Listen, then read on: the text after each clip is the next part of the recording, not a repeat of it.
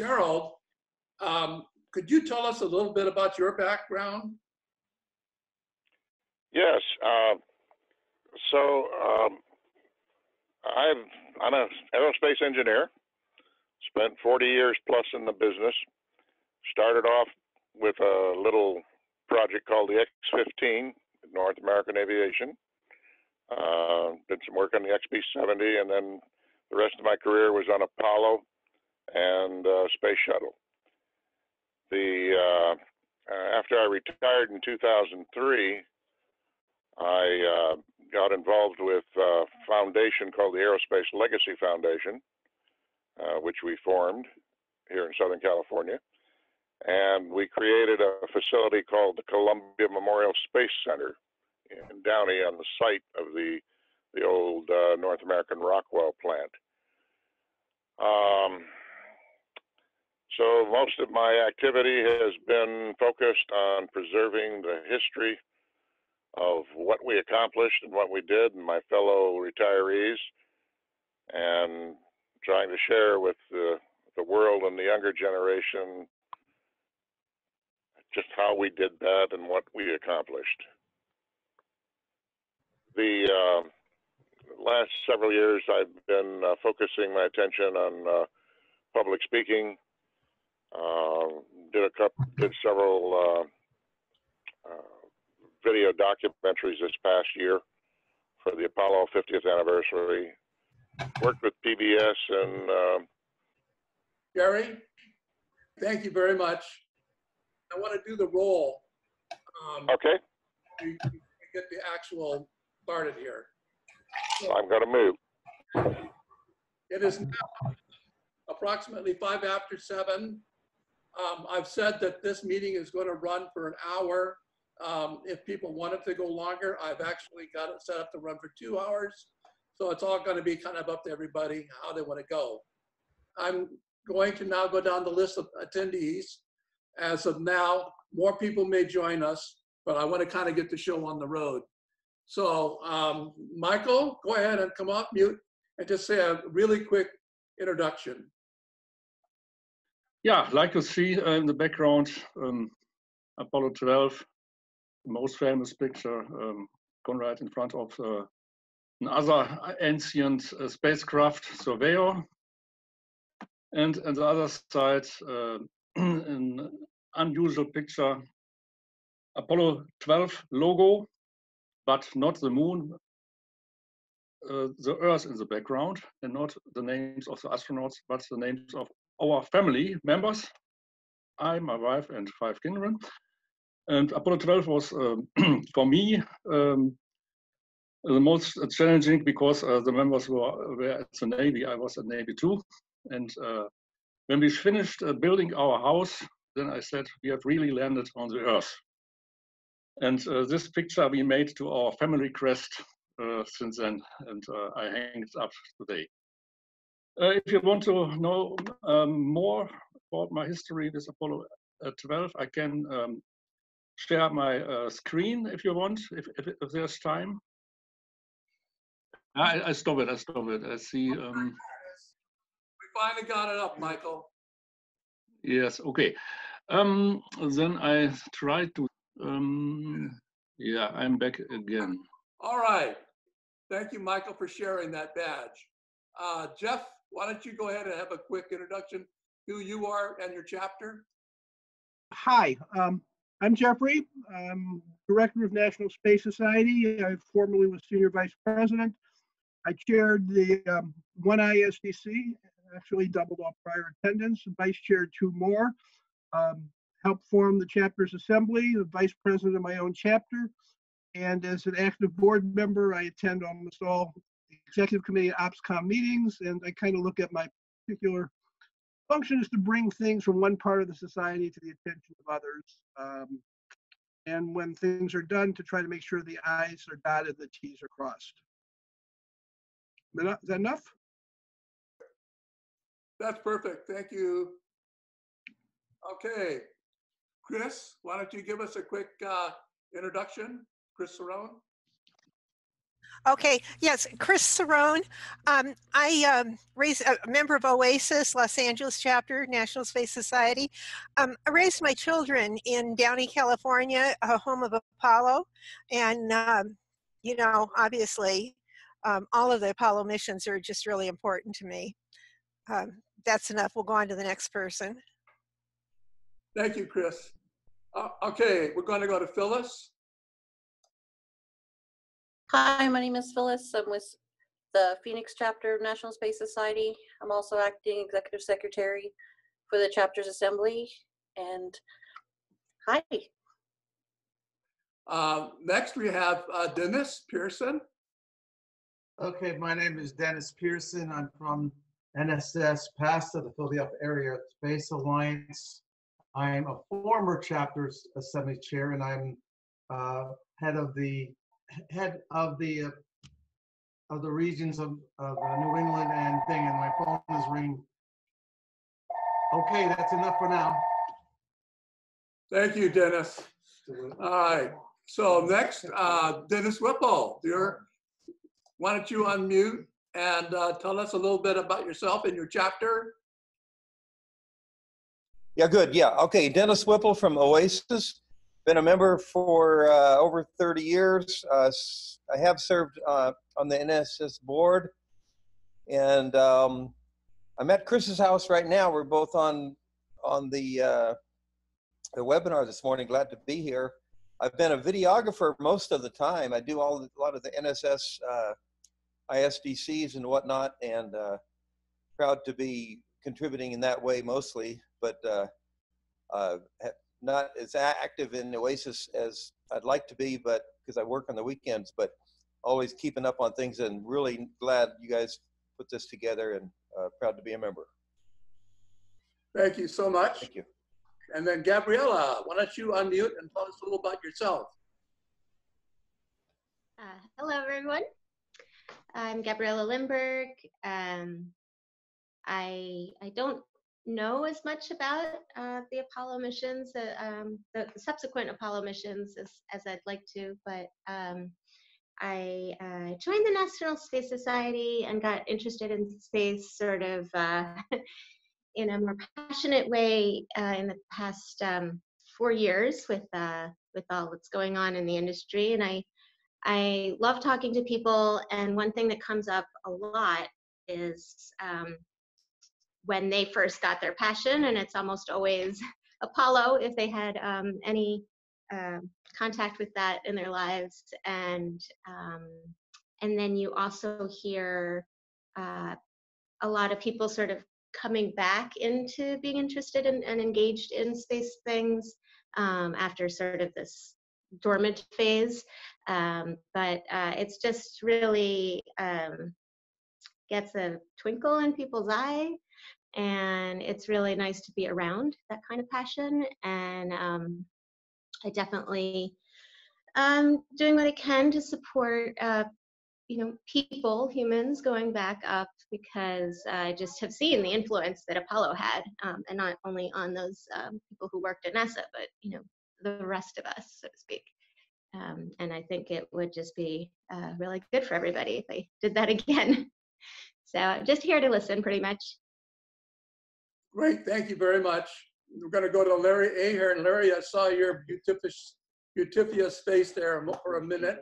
Come on and tell us a little about yourself. Well, for all the people on the chapters saying, I am the great and powerful Oz. I'm the vice president of chapters. I'm also with the Chicago chapters here in Chicago. And unfortunately, I can say that I probably met a lot of these Apollo people, and I was an adult and not a child. So I'm really dating myself. So let's move on. Thank you, Larry. And then Randy, I see you there. Could you unmute and tell us a little bit about yourself? There you go. Randy Gigante. I'm on the board of the National Space Society, also on the policy committee, and just trying to get more people that will be interested in participating in March Storm in DC, obviously coming up in March 2020. Fantastic. Thank you, Randy.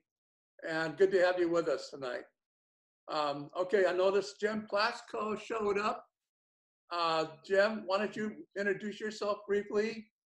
Hi, everybody. I'm Jim Plaxco. I think I pretty much know everyone here. President of Chicago Society for Space Studies, NSS Director of Information Systems.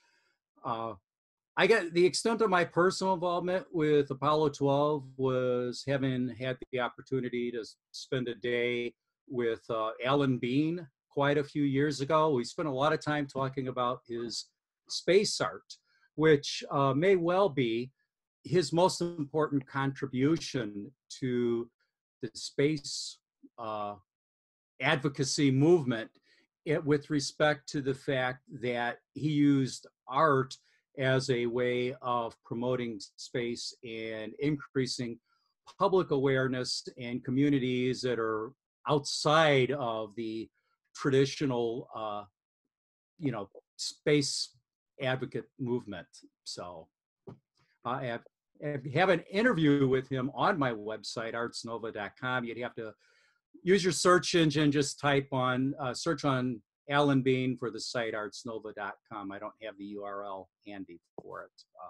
It was done back in the early 90s that I interviewed him. So it was really, his insights were fascinating into both the Apollo program as to his, motivations for getting involved in art.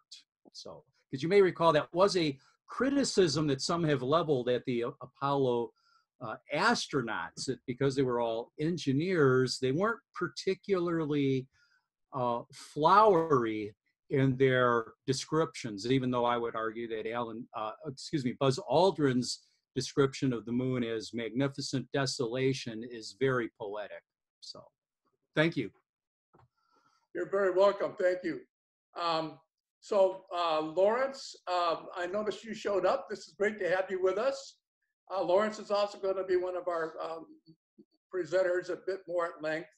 So, but just briefly, Lawrence, could you just tell us a little bit about yourself right now?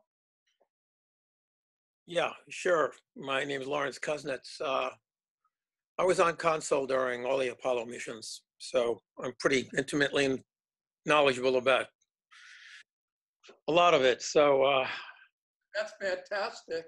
And we're going to get back to you later to talk about that in detail. Bennett, you're up. Unmute and tell us just a brief thing about yourself. Bennett Rutledge. Well, I'm Bennett Rutledge. I'm a guy who one afternoon in the previous century was picnicking on the lawn with my girlfriend, a lady who is now in charge of the DC chapter. And I realized that Skylab had fallen out of the sky and that we were marooned on this planet. Ever since then, I've made it my purpose to move, touch, and inspire folks to reach out and take freedom of the solar system. And I'm here representing the Denver chapter. Thank you so much, Bennett. That was very romantically put. Let's see. Then we got Dennis, we got Larry, we got Randy. Carol Redfield, quick, brief little introduction about yourself. All right. Well, I was just talking with my son, Neil, who's named after Neil Armstrong. He's in the master's program at Southern Methodist University. Some of the people on here know him. I'm a professor and chair of computer science at St. Mary's University in San Antonio. I was a member of NSI and L5 when they both merged to be NSS 32 years ago. And I chaired the 1991 ISDC in San Antonio, where my husband, Joe, was treasurer. And at the point in time, it was the most financially successful ISDC. So that's how he became treasurer of NSS and has been since. And he's in the background here. And then just in case people didn't feel old enough already, a lot of folks here know our daughter, Crystal, and she's been accepted to 5 colleges as of today. Wow, that's fantastic. Yeah. Thank you, Carol, and hi, Joe. Okay, Dave, why don't you chip in? Carol, you can go back on mute. Hi, Dave Stewart, NSS Seattle. I've been with NSS since before NSS, when it was L5. Been 2 different vice presidents, been on the board, and witnessed a little bit of history.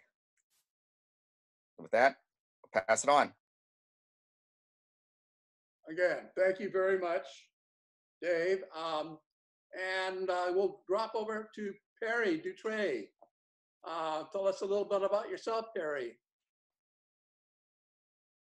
I'm an ambassador for the National Space Society. I'm located in Colorado. I go to roundtables, industry meetups, governmental meetings, sci-fi and media conventions. I speak with senators and Congress members, and I give presentations to the general public. I've been, when I was 4 years old, is when Apollo 11 and Apollo 12 happened. So I've kind of been interested in that since I was a very little kid. So that's about it. Great, thank you. And we have the McMurrays. This is Cliff McMurray. I'm the president of the Oklahoma Space Alliance chapter here in Oklahoma. I used to be the executive vice president of the National Space Society, and I've written quite extensively in the last 10 years for Ad Astra magazine. My wife Claire is with me, and she's very active with chapters, and she works with international chapters. Say hi, Claire. Hi. All right, so that's us. And let me not forget to take a moment to say schönen guten Tag to my very good friend Michael Steniken, who is on this call, and I have not seen in many years, and I miss very much. He was a very good friend of mine while I was in Germany, and got me to the launch site of the very first rocket to penetrate space, the ground zero at Peenemünde, and for that I will be forever grateful. Sure, now on and speaking. Cliff, why don't you continue and do your presentation now? All right. Well, I guess I must thank you for causing me to break out the books again and look back through some stuff about this incredible mission. The first thing I wanted to talk about was the fact that they were hit by lightning on liftoff. They were still burning on the first stage. I believe they were at 36 seconds or 63 seconds. I may have that backwards.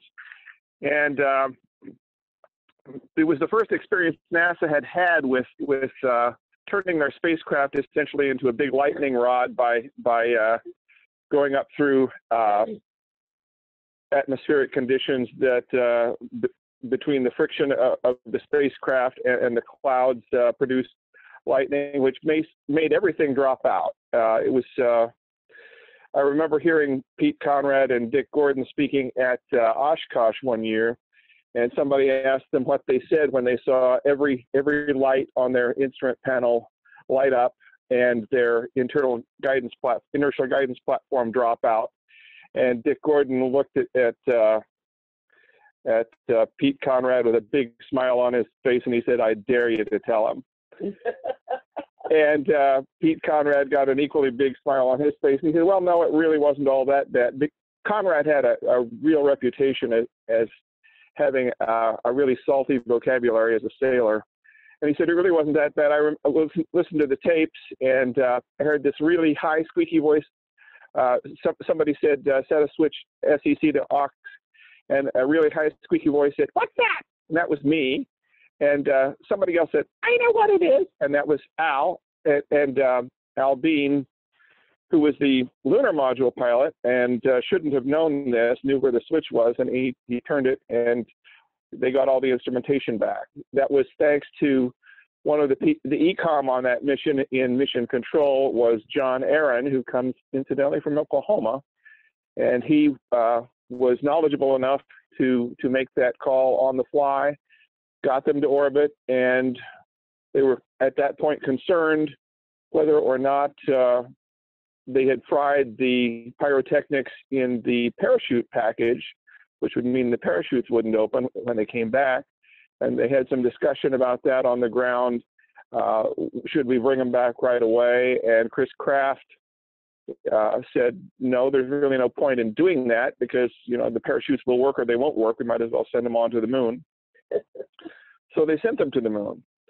And then the next task was to have this first precision landing. Now, on Apollo 11, all the time they were on the moon, they didn't know where they were. They had landed 3 miles long. They were completely outside the landing ellipse.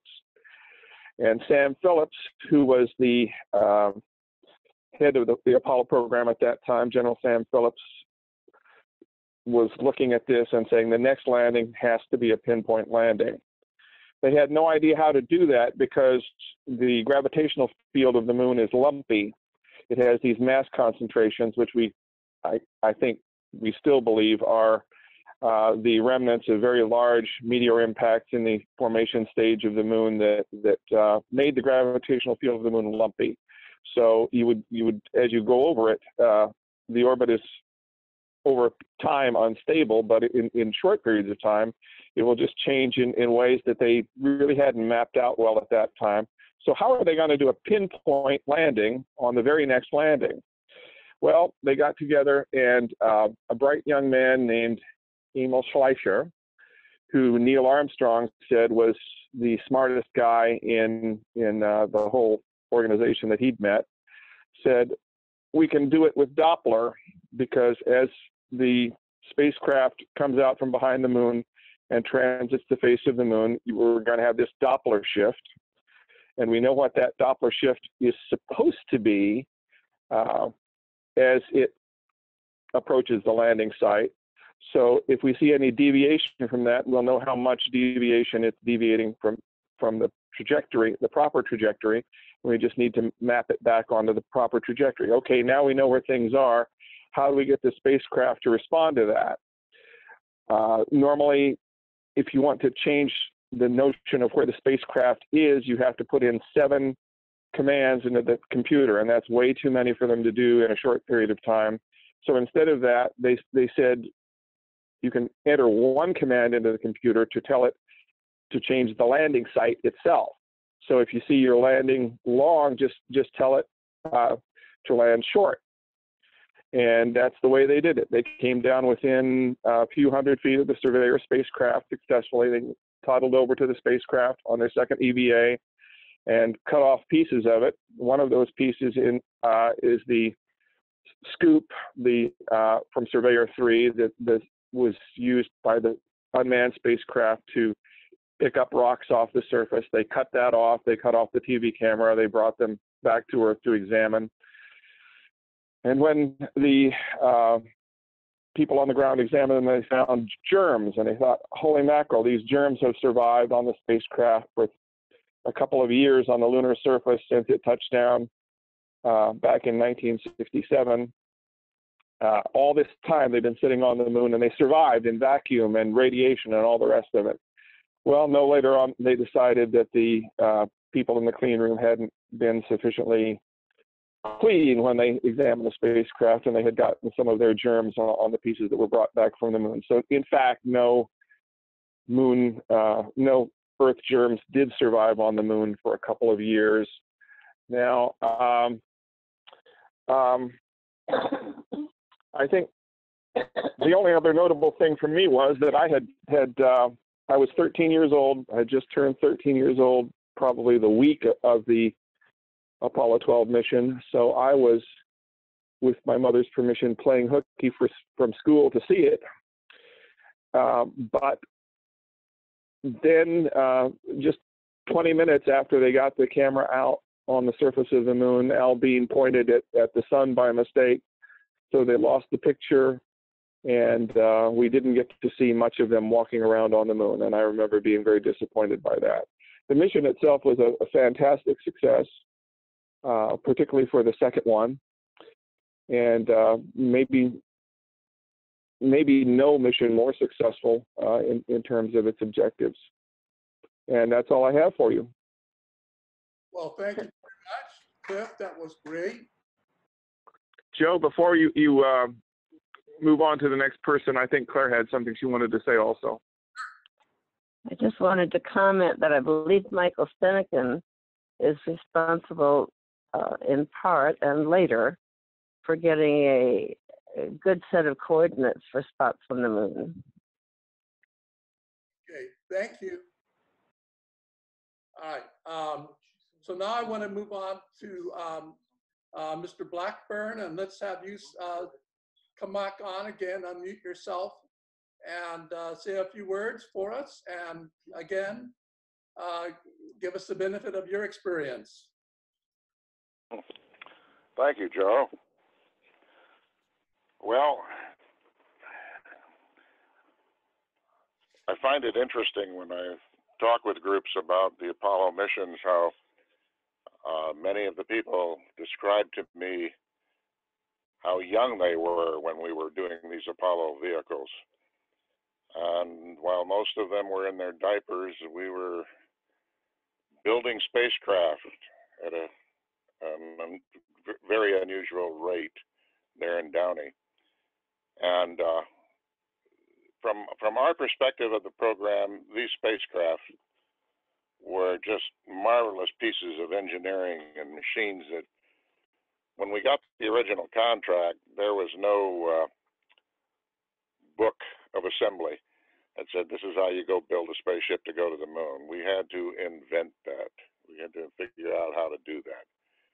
And of course, with the unfortunate accident of Apollo 1, we began to realize that there was a lot to be learned. Many of the audiences that I talk to, I share with them the fact that building machines and accomplishing feats like going to the moon are rooted and based in mistakes, failures.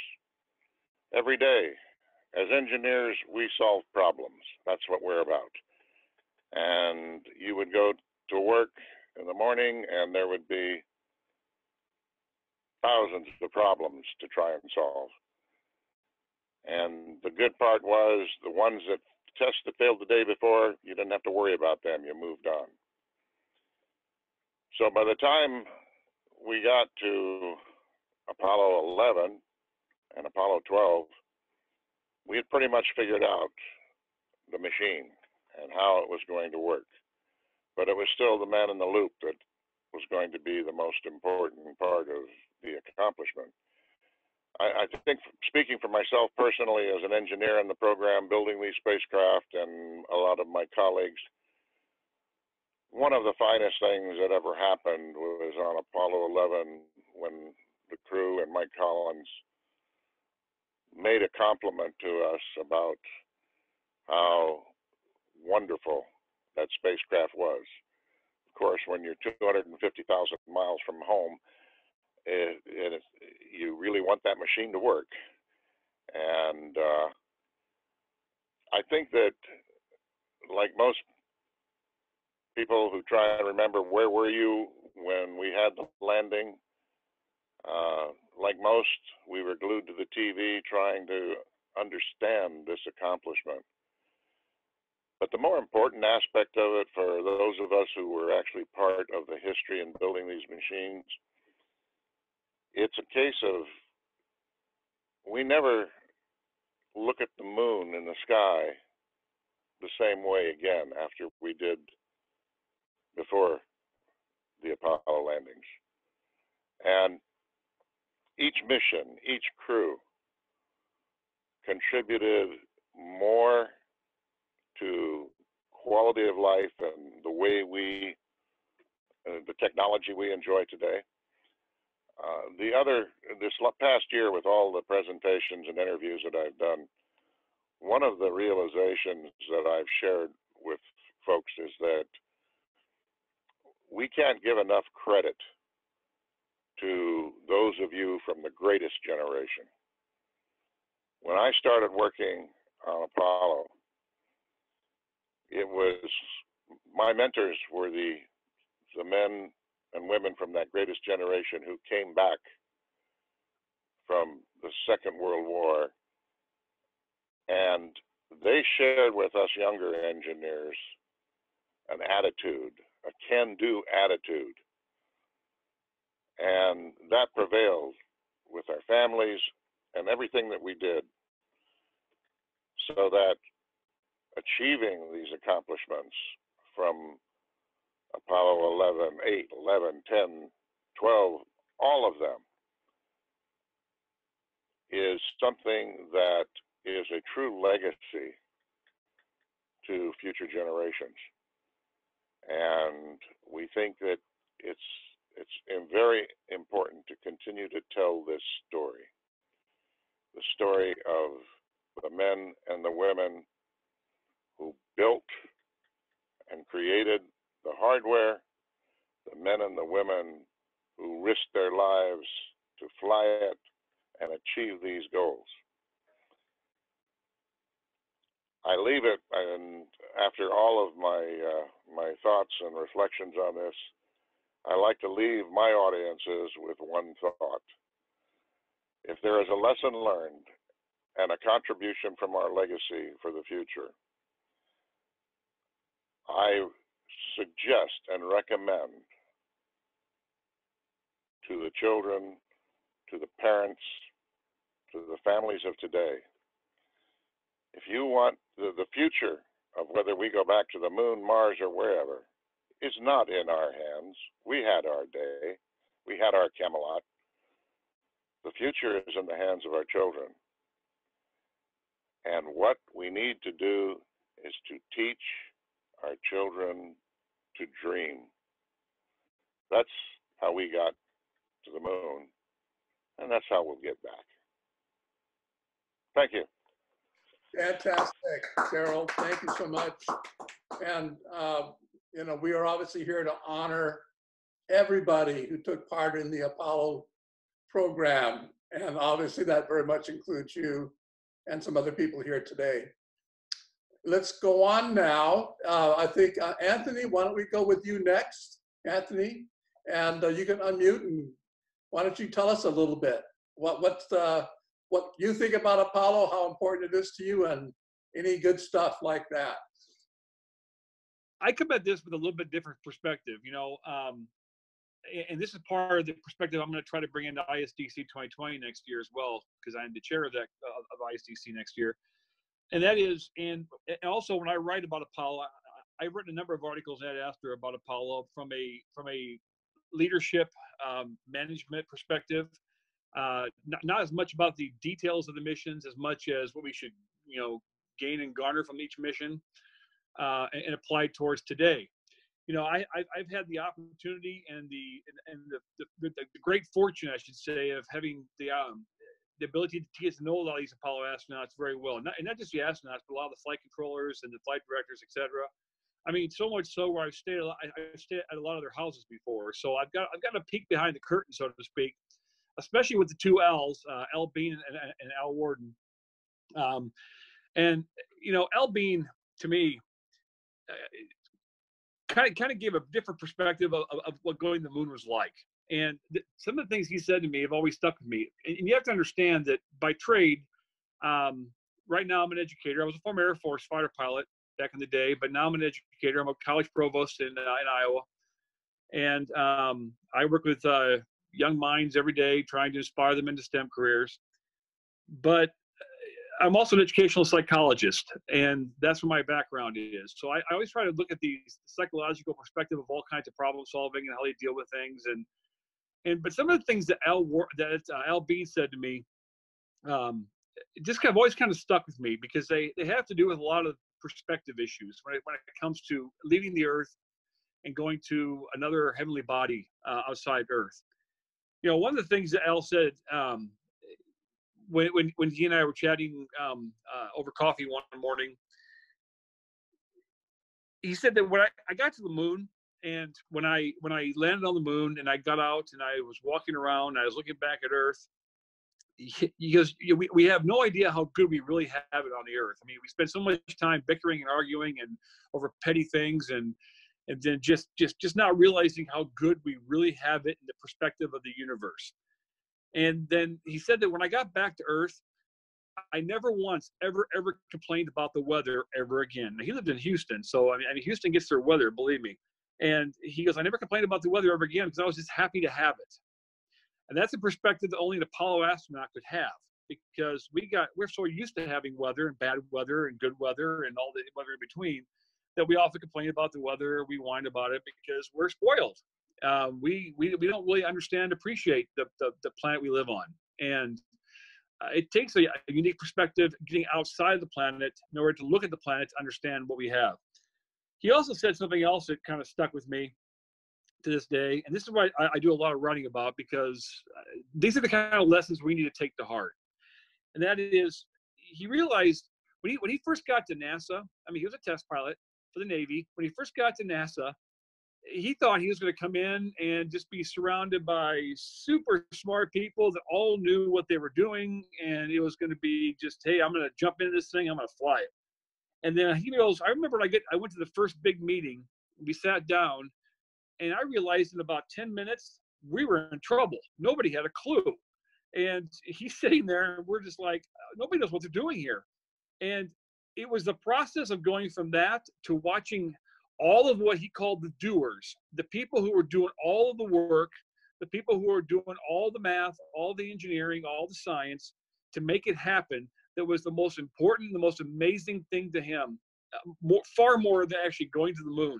In fact, he often said that the greatest thing NASA ever did was creating the ability to contingency think, to think about all the problems that could happen, that hopefully won't happen, but they could, and to go through and develop a procedure for every one of those possibilities.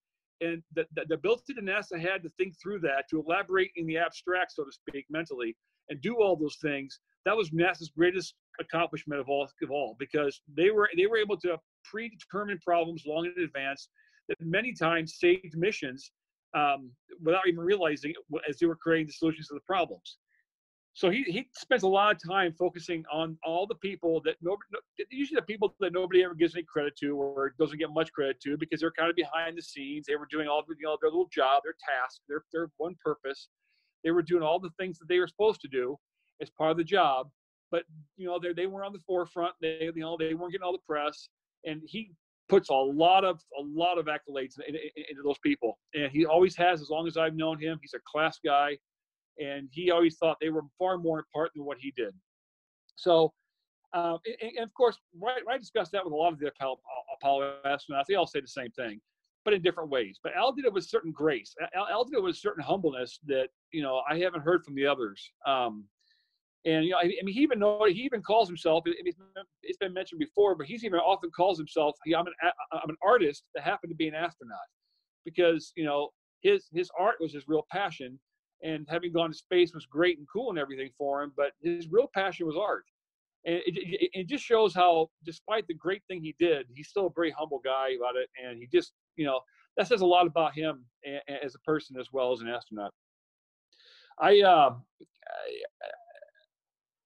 The problem that I see today, and the reason why we need to keep talking about Apollo, is, unfortunately, as an educator, and I'm seeing a very sad shift happening in education today, where, well, here I'll tell you, there was a recent study that was done that shows that at the time of the Apollo launches, there were about 5% of the people out there who did not believe we actually went to the moon while it was happening.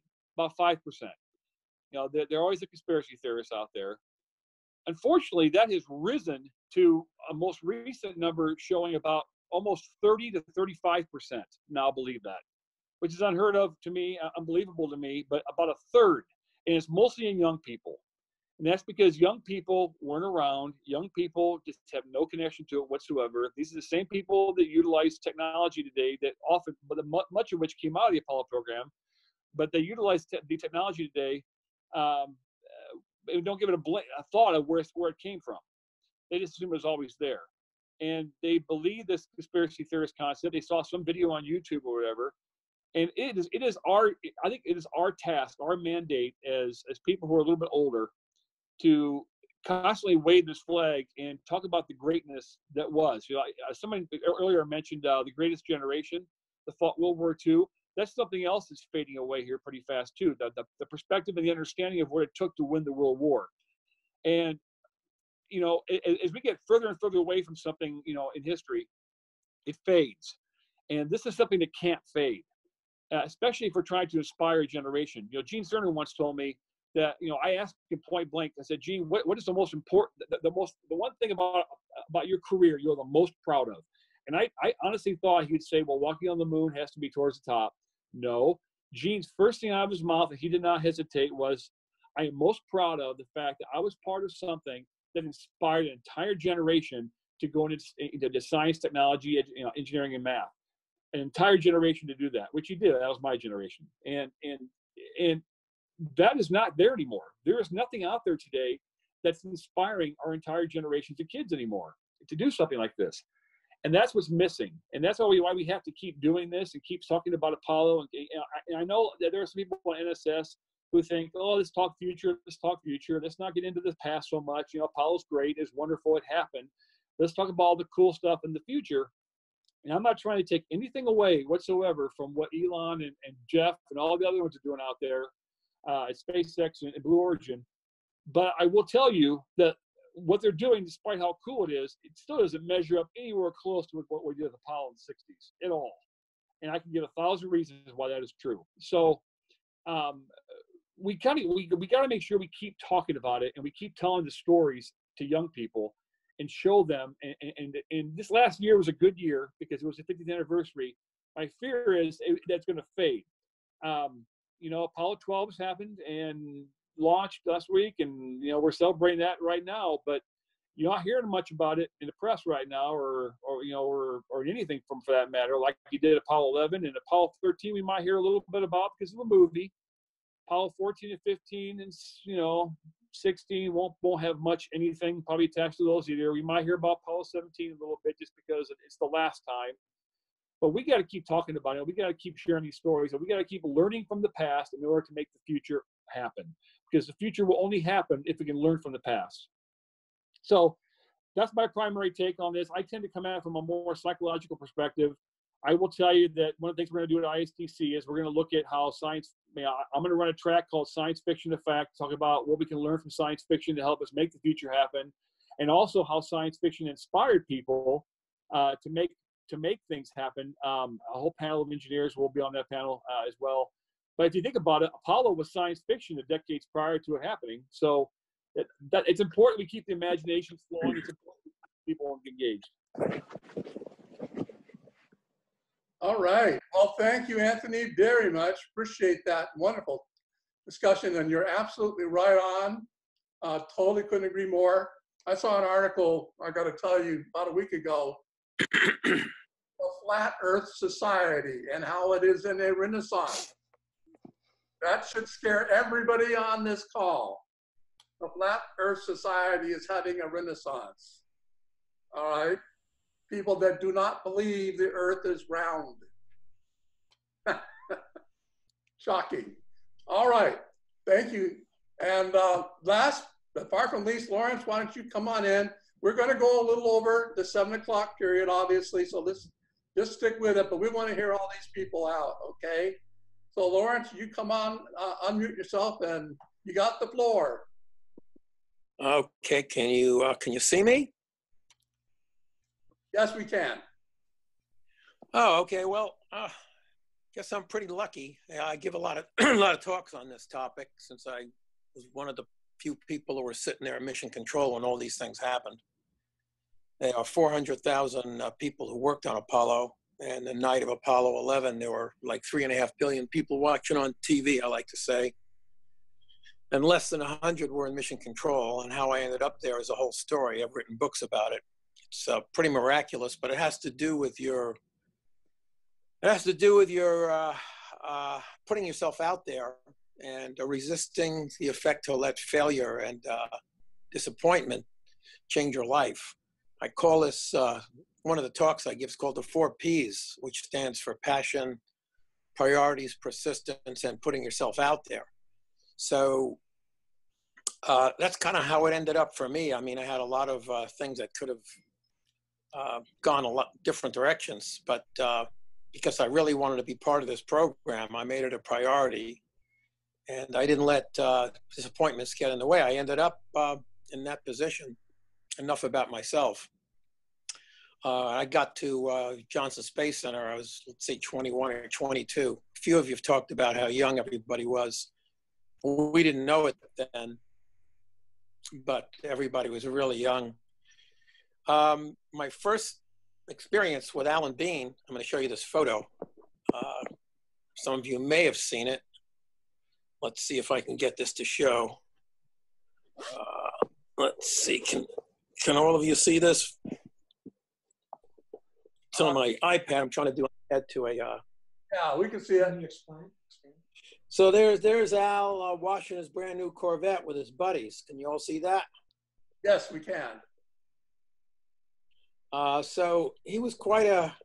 They were a cut-up crew compared to Apollo 11. They were much more business-like than Apollo 11. So in later years, I got to know Al's wife, Sue, and Barbara Cernan very well. In fact, the three of us just got back from a few months ago, got back from a cruise on the Queen Mary 2, where we give lectures and talks about our experiences. And if you're interested in seeing those, they're live on video. If you Google Apollo Palooza, that's Apollo Palooza, APOLLOPALOOZA. You can see these talks about what we actually did, and they're very entertaining. The two girls talk together, Sue and Barbara, about their husbands, and you'll get some insights into Al and Gene Cernan, who I got to know in a different way when we were trying to save the space shuttle towards the end of the space shuttle program. But yeah, fascinating insights into what it was like to be the wife of an Apollo astronaut. So I highly recommend you go to those and look at it. But as far as myself, kind of a funny story. I don't know how much time I have here, so why don't you let me know so I can kind of just go for it. If people have to drop off, they will. Yeah, so it's interesting. I started out, my dad had a clothing business in New York, in Manhattan. And I used to help him out during the summer. And he ran into some problems. And one day he called me over and said, whatever you do, I don't want you to have anything to do with the schmata business. So in New York, the schmata business is a fashion business. It's the clothing business, the 7th Avenue fashion, where they make all these dresses. And he just kept saying, don't ever have anything to do that. And it was so funny because a couple of years later, when I got accepted by NASA, I ended up going over to Building 7, which is Crew Systems Division. And I walked in the door, I didn't know what I was going to do. And they said, you're going to help design spacesuits. I got a real laugh out of that because, of course, a spacesuit is the most complex schmata ever made. But at that time, I knew nothing, I mean zero, about the space program. I'm like a 21-year-old kid, just graduated. And so I was told to try to model the human body in a very simple mathematical model. And didn't know much about that either. Everything myself, as other of you guys have mentioned, you learn most of it on the job. I didn't learn I learned mostly how to think at the universities, but certainly very little about space program. And so I kind of built this thing called 41 node man. The 41 node man is a math model of the human body, complete with fat core, muscle, and skin layers, and it has a blood flow system, and it has a thermoregulatory system. It sounds a lot more complicated than it is. For a heat transfer person, graduate heat transfer person, 41 nodes is nothing in today's world. And but it was, I like to say that good is the enemy, best is the enemy of better, which is the enemy of good. And it was good enough. It was good enough to give a rough idea about how the human body produces heat and sweat and comfort, and you can assess comfort with it. And around that, I was able to build a spacesuit, including a liquid cooling garment. And these are very simple models, but like I say, they were good enough. In fact, good enough so that they're still being used by NASA today. They're embedded in lots of different models that NASA uses, thermal models that predict what the human body does to the spacecraft and the interior and the spacesuit and vice versa. So it doesn't have to be perfect, just has to be good enough. And what happened then was over in mission control, they were looking for ways to determine how the consumables in the spacesuit were being used real time, because we didn't have a gas gauge and we still don't. We didn't have a gas gauge on the spacesuits that told us how much life support was remaining. It was a critical item. So we had to predict it using different methods. And one of those methods, the one that turned out to be the most accurate, was assessing how much heat was being pumped into the liquid-cooled garment. And when you know how much heat's being pumped into the liquid-cooled garment, you can back out the metabolic rate. And once you know the metabolic rate, you know basically 80% of the load on the life support system and the consumables that powered the spacesuit, and that enabled you to know your bingo mark when you were going to run out of life support. And essentially that managed the entire EVA, because that told us how much time to spend at each particular point in the EVA, all the different craters and at the surveyor and at Sharp Crater, all these different places, because you needed to know how much time you had left, obviously, and when you were going to get back to the LEM. And so this was pretty interesting. And when I started working on this kind of thing, I had no idea it would lead to mission control. Mission control back in those days, and today even, is a separate organization that's under flight operations. And I was working in Crew Systems Division, which was, it was a research R&D and and most of us never really would get into mission control to work on real-time operations. We kind of supported those guys. But what happened is my boss, his name was Walt Guy at the time, he went over to mission control and he said, we have a way of figuring out how much life support you've got left with this 41 node man model. And they said, well, that's okay, we don't need that. We've got our own guys doing it.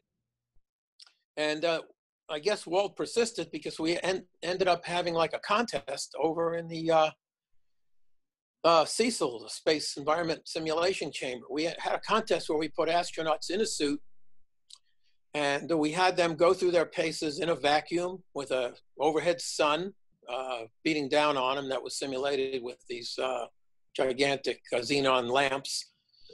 And we ran them for a certain amount of time. When they got back out of CECL, we measured how much life support they had left and how much had been predicted. And I guess I was pretty fortunate, because 41 node man little model predicted it pretty much right on the money, and it was better than the one that was developed in mission control. So the decision was made to use 41 node man and me with it. And otherwise I never would have gotten into mission control in a gazillion years. It was just fortuitous. So my job was to support the EVA console and the surgeon console. And I was right next door to them in what was called the life support SSR, the life support staff support rooms, just about 5 steps across the hall into the MOCR. And I remember this happened in Apollo 11 and Apollo 12, of course. You're sitting at a console, you've got a screen. It's not networked. Today's all the screens are networked, but your console was basically getting a piece of the data that nobody else got. And I just remember sitting there, and all of a sudden, everything starts coming to life during Apollo 12, Apollo 11 at first, and that was sort of miraculous. So in my particular case, the most important thing was where we going to get liquid-cooled garment data coming back, oxygen data, and heart rate data, because those were the key physiological parameters. There was a whole other set of parameters about suit performance, but the most important ones in terms of determining life support use real time and life support remaining. When I say life support, it's the amount of feed water left in the portable life support system. that drove all the thermal control systems. The amount of oxygen obviously is critical, and the amount and the heart rate, which was determining a lot of physiological stress that the the surgeons were using. So each one, there were 3 of us sitting there in console determining, looking at all this data. We had a flight surgeon right in back of us, and he would look at the data, and then we would simply report it to the EVA console and the flight surgeon every 6 minutes. That was our job. Right next to me was a EKG strip chart. And Alan Bean's EKG and Pete Conrad's EKG were writing real time on a strip chart that pretty much exactly the same EKG chart you see when you go to get a cardiologist to get a stress test. And that thing is rolling and rolling. At the end of the EVA, I cut off a little piece of it. I have like a 1 foot square section of Apollo 11 and 1 foot square section of Apollo 12. They're signed, and there were something. The funny thing about Apollo 12 is I didn't get Al Bean to sign his until like 30 years later. And I called up Al and said, Al, can you sign this strip chart for me? He says, that'll be $50, young man. Practically choked. And the reason for that was Al was an accomplished artist. He didn't want to get it. He wanted traceability of it. And a couple of months ago, I spoke to Sue, his wife, about this. And he said, yeah, that was Al. Normally, he wouldn't have done that, but he'd gotten in this mode where he was wanting to become an artist, and he wanted to think everything that he did was worth something. So I sent it over to his house. He signed it and got it back to me. It's in my closet just a few feet away right now. Speaking of which, I don't know if you can see this. I'd like to show this as well. Let me show this. I don't know if you guys can see that, but that's, everybody see that? Maybe you can see it here. Is that a better shot? Yeah, spacesuit. Looks like a suit. So that's, yeah, that's the liquid cooled garment that Buzz Aldrin wore. Not on the moon, obviously. That was left. That was his training liquid cooled garment. And I used that to do my PhD here at Berkeley. So I was good enough to get that. So I know quite a bit about these liquid cooled garments and how they work. And so back to the data. So you're sitting on console, and all of a sudden, data from that liquid cooled garment starts coming back, and the other parameters of the suit. So we integrated all that, and every 6 minutes, we're sending that over to EVA console and the surgeon. And that's basically how we manage the EVA. Every single point, we use that to determine not only how much life support was being used, but how hard tasks were on the lunar surface. So we knew pretty much how hard it took to go into, to set up the flag, how hard it took to set up the owl step. We knew when they were going over to the surveyor, what was going on with the surveyor in terms of reaching in and taking parts about it. We knew what the energy it took to walk on a flat surface, the energy it took to walk down the inclines and up. And we were able to relate 1.6G to 1G. And later on, we were able to, in a later life, we were able to relate that to predict how hard you'd have to work on Mars as well. So all this data was courtesy of this little 41 node model. And its supporting models that it worked with. All that stuff is being used today actively at the Johnson Space Center to determine the best suit designs. And you need to know this, because if you're going to send somebody out for 7 or 8 hours at a time, you need a very good handle on how hard it is to work and do tasks. In addition to obviously wanting to know how fast you're using up your life support. And our spacesuits have not changed very much since, some of you may know it, since the Apollo era. In fact, they've gone down quite a few ticks, because you can't walk in a current spacesuit. You can't walk in an ISS spacesuit. You couldn't walk in a shuttle spacesuit. The lower body ambulatory features are all gone. they're designed for upper body movement. In fact, I've often thought a paraplegic is probably a better astronaut than a regular person, because they don't use their legs, and they have much more skills in their upper body. But we're going back to the moon, and we're going to go on to Mars, and so those designs are going to change. I'm currently working on a Mars spacesuit design, which has to be radically different. It's got to be 1/3 the weight for a whole variety of reasons. It doesn't look anything like these suits. But these suits were cumbersome. They're a lot more bulletproof than people thought. In the beginning, we were heart-stopping issues with literally every minute. Apollo 11, our objective was to just get out there, pick up some samples, and get back in. And I can tell you, having lived through every second of it, just what a stressful mission that was, from launch until landing. I'd like to call it waves of emotion that kept on peaking. You know, were they going to get off the ground? Were they going to get to the vicinity of the moon? Were they going to be able to land? If they landed, were they going to be able to get off? Were the systems going to work? In my particular case, was the data going to come back from the bioharness and the plus? And then were they going to be able to launch back off the surface of the moon? And finally, were they going to be able to land? These are all like stress levels you cannot imagine when you're sitting there with less than probably 50 total guys wondering if all this is going to happen and they're going to make it back. And so you can imagine during Apollo 11,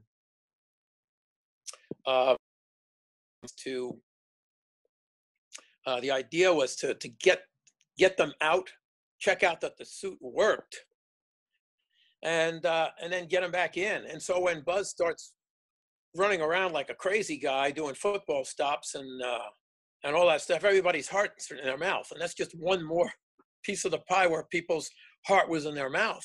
You really can't. What the hell is this guy doing? Just pick up some samples, put the flag, show the thing works, and get back in. It was 2 hours, and if I remember, 2 hours and 15 minutes, some 2 hours and 20 minutes. But all that helped us realize that the system was stronger than we thought and we imagined, and we got confidence that by the time Apollo 12, which was 2 EVAs, they were not as as heart-stopping a situation as we originally thought. So from my perspective, I'm looking at a screen and I'm looking at the TV images coming back to mission control, and taking it all in. EVA 1 was more or less setting up, stepping on the surface, setting up the flag, setting up the ALSEP, and setting up the solar wind experiment and things like that. And EVA 2, where they traversed a lot longer area, was going over to Sharp Crater and the other different craters, and going over to Surveyor, bringing back a sample and getting back in, and then launching back to Earth and coming back in, getting picked up by the Hornet, where my roommate was inside the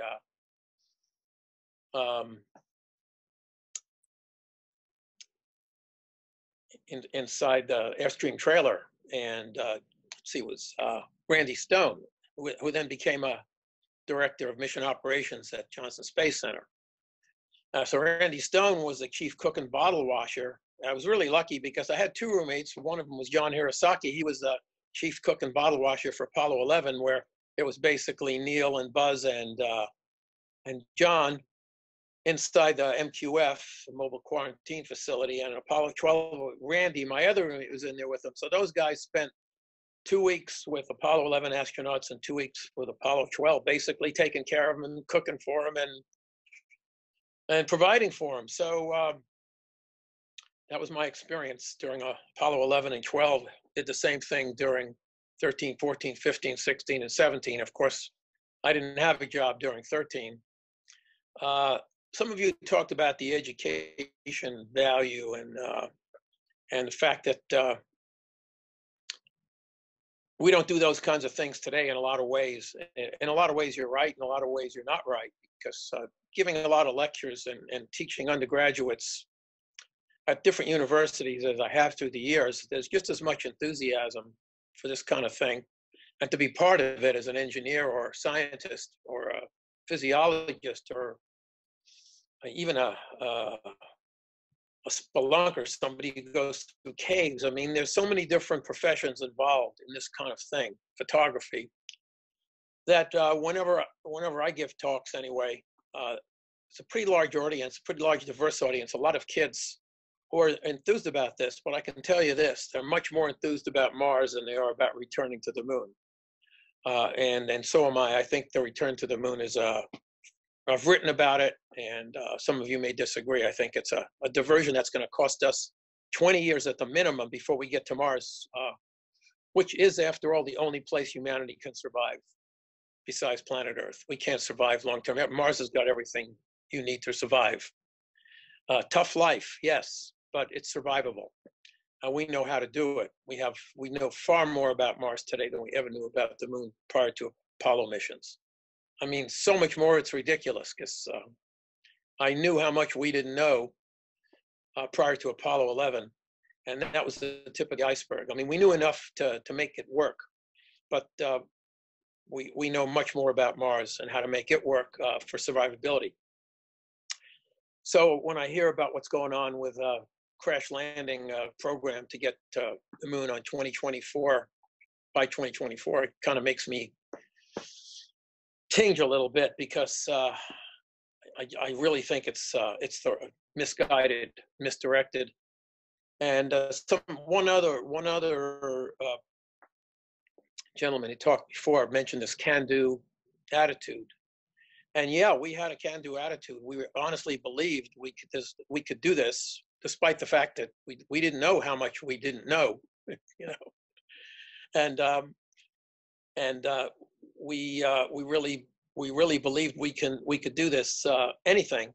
And that attitude has I hung around NASA until 2014. So I saw a lot of programs, and I was part of the team to help build the space shuttle, and was a life science manager in ISS for the human life science experiment. So I got to see quite a bit, and I've written about it in a book called Save the Shuttle. If anybody's interested, you can find it on Amazon. So all these experiences are chronicled in quite in depth. But one thing I wanted to communicate is that by the time I left, this can-do attitude that we had in the beginning had changed, and there was a lot of bureaucracy. And NASA grew from a smaller agency to a much larger bureaucratic agency. And in the beginning, I really did not welcome or think that the commercial space industry, as it was beginning to bubble up, would have much of an impact. And I kind of poo-pooed it, because you grow up with NASA, and it's kind of a not invented here mentality. If it's not invented here, we don't do it here, then yeah, you know, it's okay, but it's not going to be what we do. And by the time I left, I completely changed my mind, and I kind of switched gears. I really thought that the creativity, the interest, the diversity, the way to save money coming in from SpaceX and other folks like SpaceX was, they're the ones with the can-do attitude. NASA had become too bureaucratic. And that's why I have a lot of belief that if we do get to Mars, it's going to be SpaceX or somebody like SpaceX that's going to do it first. And they're going to do it better and cheaper. I don't have a whole lot of, faith is not the right word. I'm sure the Space Launch System is going to get off the ground. But when you take something of the complexity and the push it to the limit design of the shuttle main engines, and you stack it with a system that the Space Launch System is, and you got to remember the space shuttle. And I was on the floor of the OPF building the space shuttle, building Columbia. So I got to know Columbia pretty well. This was a vehicle that was created and envisioned to be reusable. And a lot of components were reusable. And it still was a very expensive vehicle to operate, but it was in large measure reusable. And now you've taken all those components, you've put it in a space launch system, you're going to drop everything into the drink, including those amazing engines that are not going to be reused. And you're going to compare that to a design coming out of SpaceX where everything, including the core stage, is going to be relanded. How do you make a comparison? I mean, there is no comparison. And when you get to know how these things work, you realize a lot of NASA is political. And back in the day of Apollo, I was so fortunate, amazingly fortunate to be part of all these programs. Apollo, we had a blank check. We had a blank check because of a confluence of events that'll probably never happen again because we were involved in a Cold War and because JFK said, we're going to go to the moon, we're going to do it within the decade. We did it like 8 years old. We could have done it in less than that if you throw out the Apollo 1 mistakes that we made. We could write checks to basically do whatever the heck we wanted to do. That's not around anymore. You can't write checks. Your whipsaw. NASA is the whipsaw of politics. Every 4 years, a different administration comes in. Every single year, the budget is changed. So if you're building hardware, try to stick on a schedule when your budget changes every single year and you have to justify your existence, which is what we have to do right now. We had to do it back then, but at least then we had a blank check. I've watched more Mars plans, Mars mission schedules, Mars mission plans come and go than you can shake a stick at. Back when I was working Apollo, I saw Mars mission plans be tossed in the trash can. We had to put out, in order to keep our offices clean, we had to take all the data stuff we weren't going to use and put them outside in a pile that were collected and sent out to the trash containers. And every year there would be Mars mission plans. This is starting back in 1969, 1970. So I've watched us get pretty close. I watched us get close with the Space Exploration Initiative. Watched us got close with Constellation. Now I'm watching us get close with Space Launch System. And what we're doing now. And we're probably getting a little bit closer because there's more money and stuff like that. But I have a lot of reservations about where these programs go when NASA does it these days. And I can look back fondly. One of you guys said every time you look up at the moon, you know, life is different. You know, I mean, I can still remember getting out of bed about 10 o'clock at night in Houston, driving a mile over the Johnson Space Center, parking mission control. I had a special bag sitting there on this, sitting on this spacesuit right up there. You can see that up at the top underneath the helmet, you can see a series of pink badges. I don't know if you can see those pink badges sitting there. And you can see another one that says 11. I don't know if you can see that. But that was a very special badge. Very few of us got issued that badge. So I put that badge on as I'm walking across the parking lot. And the last thing I did before opening up that door to go into mission control was look up at the moon. And it was a crescent moon. And the turbinator was right pretty much smack dab where Apollo 11 had landed. And that was the first time, you work hard on these things, the first time I realized what was going on, and I got goosebumps, man, I can tell you that. And you realize you're part of history, and that kind of feeling will never come again. And every so often I look up and get that same feeling. I know what's there. I know what everybody involved, 400,000 of us, did to get us to that point. And I wonder if we're going to get back. So I look at it and I say, you know, that's a wonderful thing. But then I shift my gaze when I can to Mars, and that's where I think we ought to be going. And I've probably talked longer than I should have. Said a lot of things. Last thing I'll say is that I've got a lot of belief in the education systems today. There's all kinds of courses about Mars, about spacesuit design, about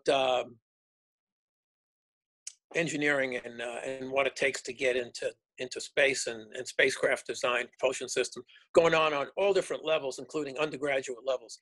We have a different way of teaching that's starting to build up steam, where different universities talk to each other. It's not just a simple class, it's interdisciplinary. And this is a growth phase for us. We tend to look at our lives as if we're the be all and the end all, and the technology. And you've heard some of my complaints about this and some about complaints about NASA back in the day and today and stuff like that. What you don't realize is that the pace of technology is through the roof. We're in a discontinuity right now. We're in a singularity. We're not in a straight line. We're not in a straight line slope. We're not on an asymptote. We're not on an exponential growth of technology. We're in a discontinuity. That's how fast the pace of technology is.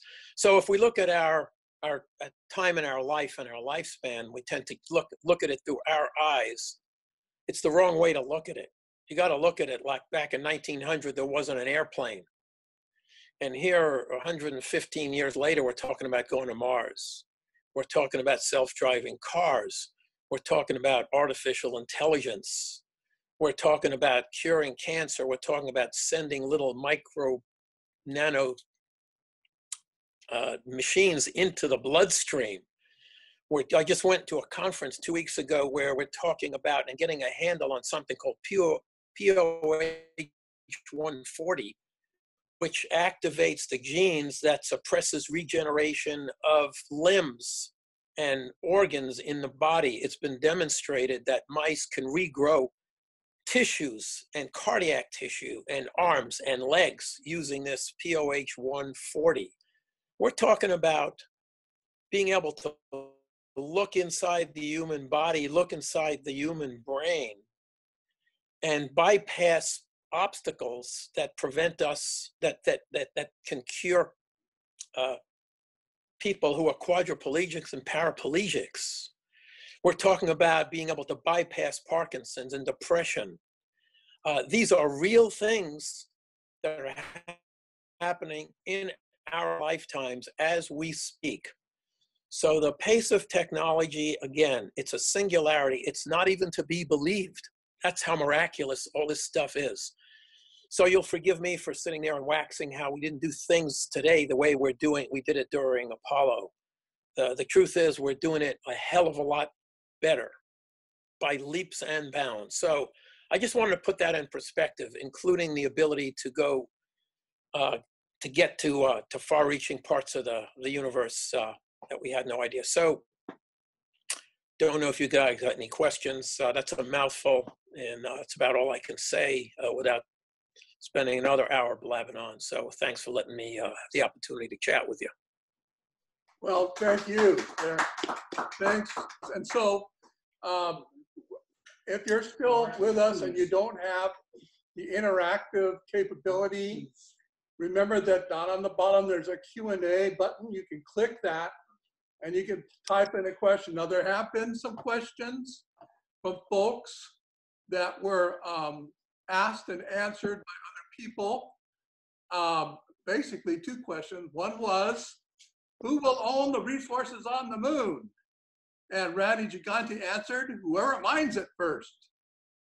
And then the same person, Michelle Forfoy, I can't read this, I'm sorry, Forroy, add to my prior question.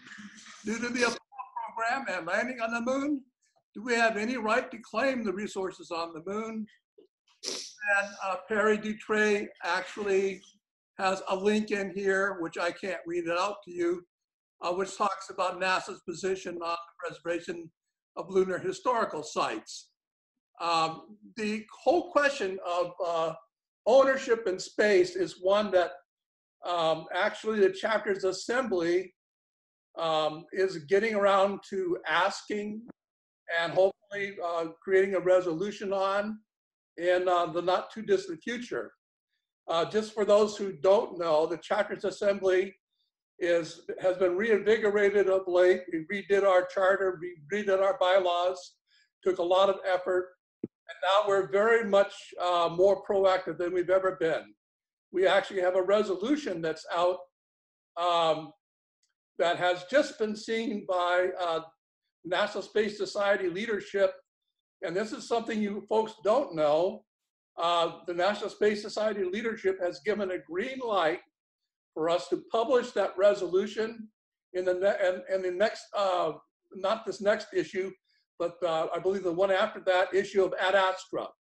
So our resolution that we worked so hard to develop, where basically we say that we are supporting the idea of getting back to the moon as soon as possible. However, we believe that it needs to be both a permanent return and a sustainable return. And that's the key phrase, sustainable. I believe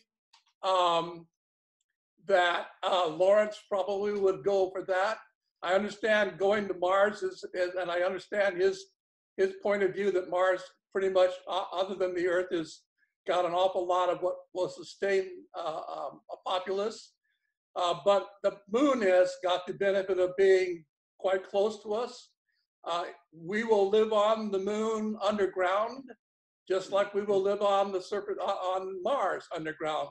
We cannot abide the cosmic radiation on Mars or on the moon. So the moon is a great proving ground for us to build the kind of sustainable and permanent systems that we will need on Mars. And so, of course, that's why the chapter's assembly almost unanimously voted in favor of this resolution that, as you know, as you now know, is going to be published soon in Ad Astra. And while it won't be policy of the National Space Society in giving us the green light, what they're basically saying is that they appreciate the chapter's assembly having evolved this resolution, and that they believe it's important enough that it should see the light of day above and beyond their own being told about it. So pretty excited about that. Almost excited as I am about this meeting tonight and how wonderfully it's gone. Now, before, can people, I'm on. Before I leave my chapter, we have a few members left here, but we also have a little memento back here. We have a JP Aerospace, as I mentioned, does stuff with balloons, including what they call rockoons, and that is rockets that are launched through balloons. And on this rockoon, you'll see the signature of Richard Gordon right there. And Jose Hernandez, our friend, astronaut from Stockton, is above it. So once he saw that Richard Gordon had signed it, Jose had to sign it. So anyway, we have a little bit of a memento here. Just thought we'd share that. And so we're a small chapter, but one of the things we are is inventive and creative. We've been doing virtual stuff probably longer than most anybody else in a National Space Society. We have one member who isn't here tonight, this morning rather, who has been virtually present for, I would say, the last 8 years, one way or another. So this whole meeting tonight, this whole virtual presence is something we've been trying to look at and develop for quite a long time. And I'm very gratified to see the support that showed up tonight. Let me just quickly introduce people. Why don't you introduce yourselves? Isn't it morning, Joe? I'm sorry, morning. I've lost all track of time. In India, it's night. We're used to being here in the evening. But this is, introduce yourself. Speak loud, speak loudly. Hi, I'm Paul Turner. I wrote the Space Trade and the Space Trade Update. And I think I found a way for the investors to be interested in space, moving us from the politics into the private sector. Okay. And this is? Jan Rawton. I'm just a space enthusiast, no background in it, but I've always loved it and wanted to see it happen. And Tom?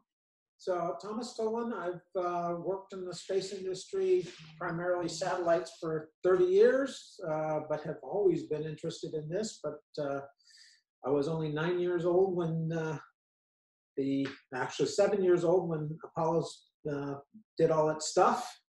So I didn't really recognize it growing up, but it's nice getting involved with the people that did. Right. So thank you. And a gentleman that is not here, he had to leave, Eric James. Eric worked on the LIGO, which is the instrument that detected gravity waves. And so he helped on the instrumentation on that. And he was here briefly. And others of our group of like kind. And a lot of people that are, like I said, creative thinkers.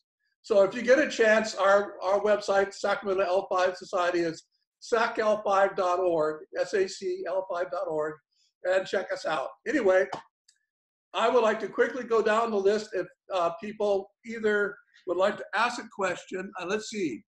As near as I can tell, there is one more question. Matthew, and this is from the group of people that cannot be seen or heard from, but that are out there as non-participatory. To anyone, it seems that the 2.5-year mission time to Mars and back subjects the astronauts to way too much risk. What are your feelings regarding reducing this mission time to something like 1 to 1.5 years? This, in my mind, should be a high priority. So, anybody have an answer to that or a thought about that? Yeah, I'd like to answer that. Go ahead. Okay, I've done a lot of Mars mission analysis and also being part of the life science community. I was responsible for 43 human life science experiments on the International Space Station that are still being conducted today that have to do with answering this kind of question. And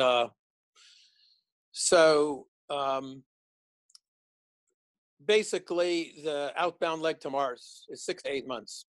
We've lived on ISS longer than that.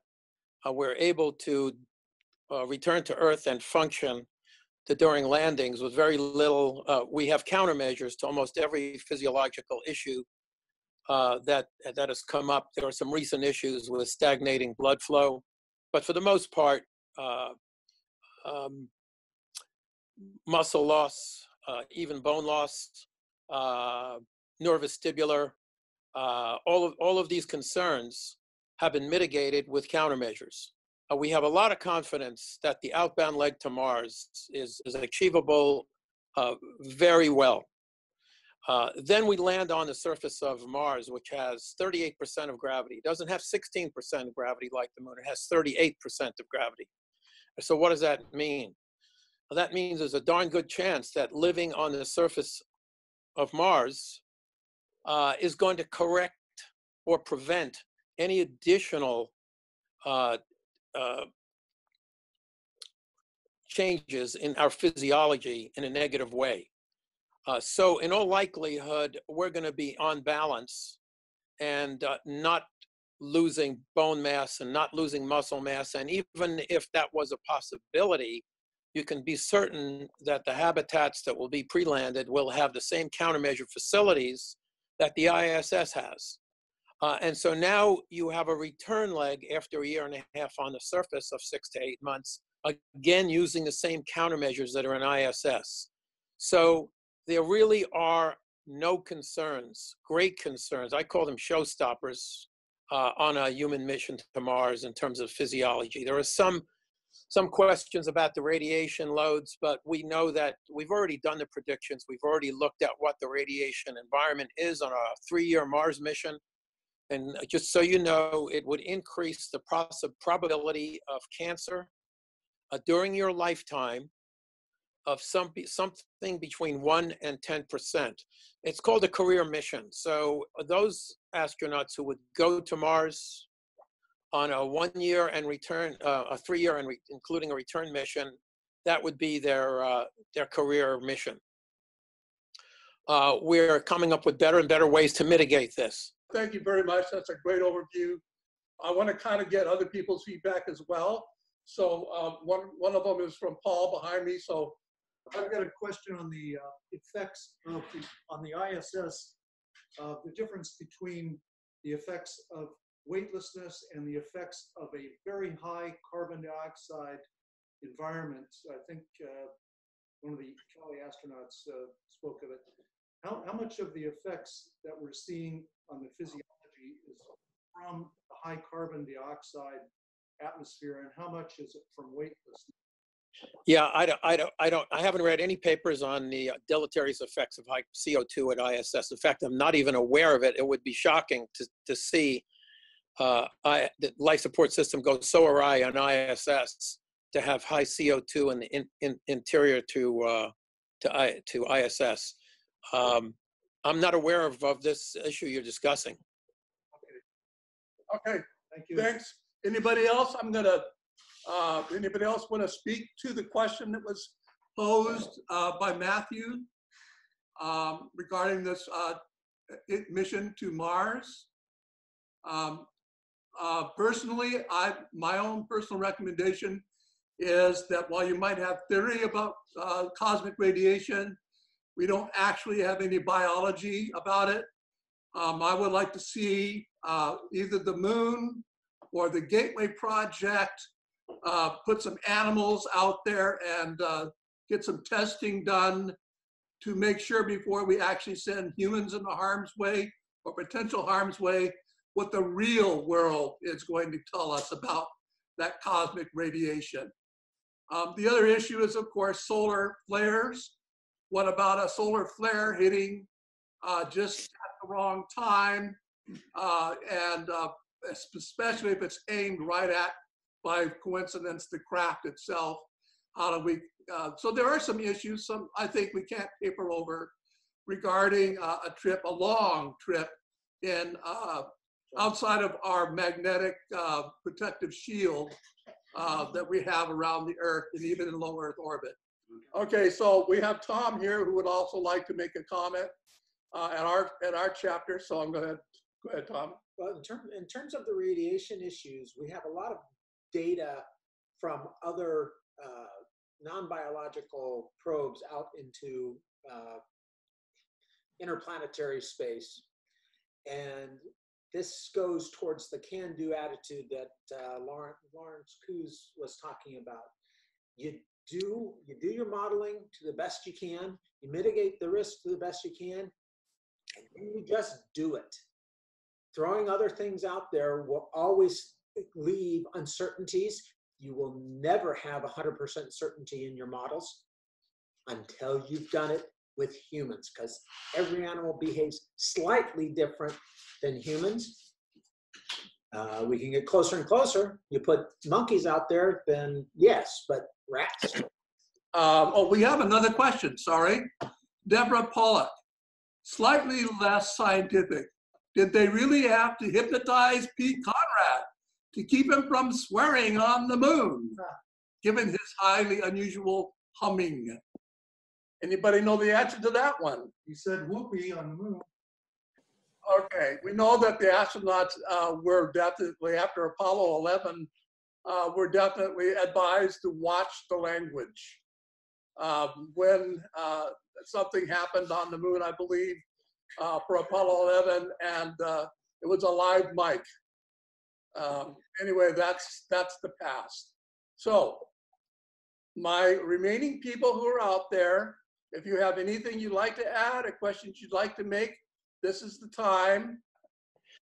Yeah, listen, I'd just like to finish up with another editorial about this, because I believe this so passionately that we're about to make a big mistake. And I just want to summarize very quickly why, because I've written an editorial about this, about to send it in.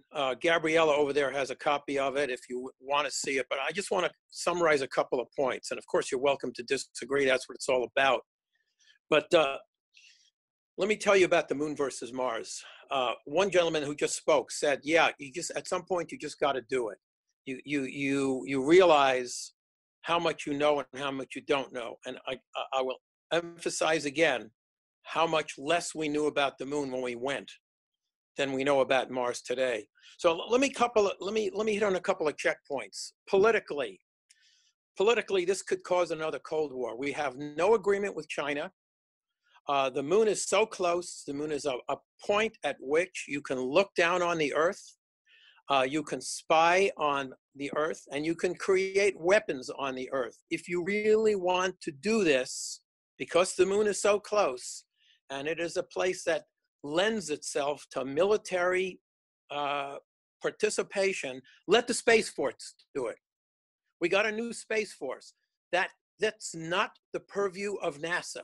NASA is a civilian space agency, understand this, dedicated to peaceful exploration and research. It should have nothing whatsoever to do with the potential development of a military capability. That's where this is headed.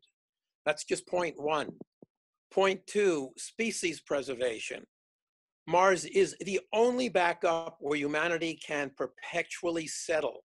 It has every element there for us to build a biosphere in which we can settle. It has all the resources. You can grow plants and crops in that soil. You can make oxygen. It's already in the water vapor in the air. You can, yes, there are some of these things you can do on the moon, but you got to go through hell to do it at billions of dollars. People talk like a chunk of ice at the bottom of a crater on the South Pole is going to be rocket fuel and oxygen, right? Well, first of all, we haven't detected ice. We've detected neutrons and hydrogen. We don't even know that it's ice, but even if it was ice, imagine getting to the bottom of Shackleton Crater, digging up ice and using it with machines that we have to get down there and all the other stuff to make the stuff needed for human life support. That's billions and billions of dollars. And that doesn't take account for the fact that from a human standpoint, environmentally, this is really a bad place for sustained operations. The days last 2 weeks, the nights last 2 weeks. There are no seasons. Without a heavy spacesuit, temperatures will boil and freeze you at the same time. I'm talking about a heavy spacesuit. You need a 350-pound plus spacesuit to operate on the moon. You need a 150-pound spacesuit to operate on Mars. Imagine walking around all day with those two spacesuits. Just think about that for a minute. Mars has days that are 24 hours and 39 minutes. There are seasons. Gravity, sunlight is almost 40%. The temperatures can reach 80 degrees at the equator, and the list goes on, right? You want to sustain humans on the moon? It's going to cost you through the roof. It's going to cost you so much money to do this. On Mars, you can use the Bosch-Sabatier reactions, which is 19th century technology to generate everything you need. Let's talk about training. I'm almost done, so I have to get this in because this is eating my craw and you're the proper audience to hear it. Counterintuitively, a Mars program is actually going to be cheaper because we can survive there without perpetual and costly and frequent resupply. And let's put this together with how we're going to get to the moon versus how we're going to get to Mars. You know, NASA intends to use 3 test flights of a non-reusable and estimated $2 billion per mission SLS, Space Launch System, to get somebody on the moon by 2024. It's still being built. It has yet to fly. During Apollo, we had 5 unmanned test flights of the Saturn 1B and Saturn V, and we took 8 years to do it. And now we're talking about landing on 2024 timeline. SLS, I hate to say this, is an accident waiting to happen. SpaceX's reusable Starship program is way ahead of SLS already. It's already had demonstrated flights. And lastly, let me talk about education. I've taught many, many classes over the years. And when you get students in a classroom, there is no comparison. There is no comparison whatsoever in kids who are interested in the moon versus Mars. So you can talk the moon all you want, but I've been living this for a long time, right? And as far as using a gateway, well, why would you want to put a gateway on the moon in order to get to Mars? If that's your reason for building a gateway, that's crazy. You could build a Mars vehicle on ISS. You could send spacecraft from the Earth. You want to go all the way to the moon to build a gateway so that you can get to Mars. Or you want to do it from the moon. You want to build a launch facility on the moon. Everything you do, you're talking about trillions of dollars eventually. You're going to end up going to the moon and never get off. The Chinese and the Russians are going to be right next door.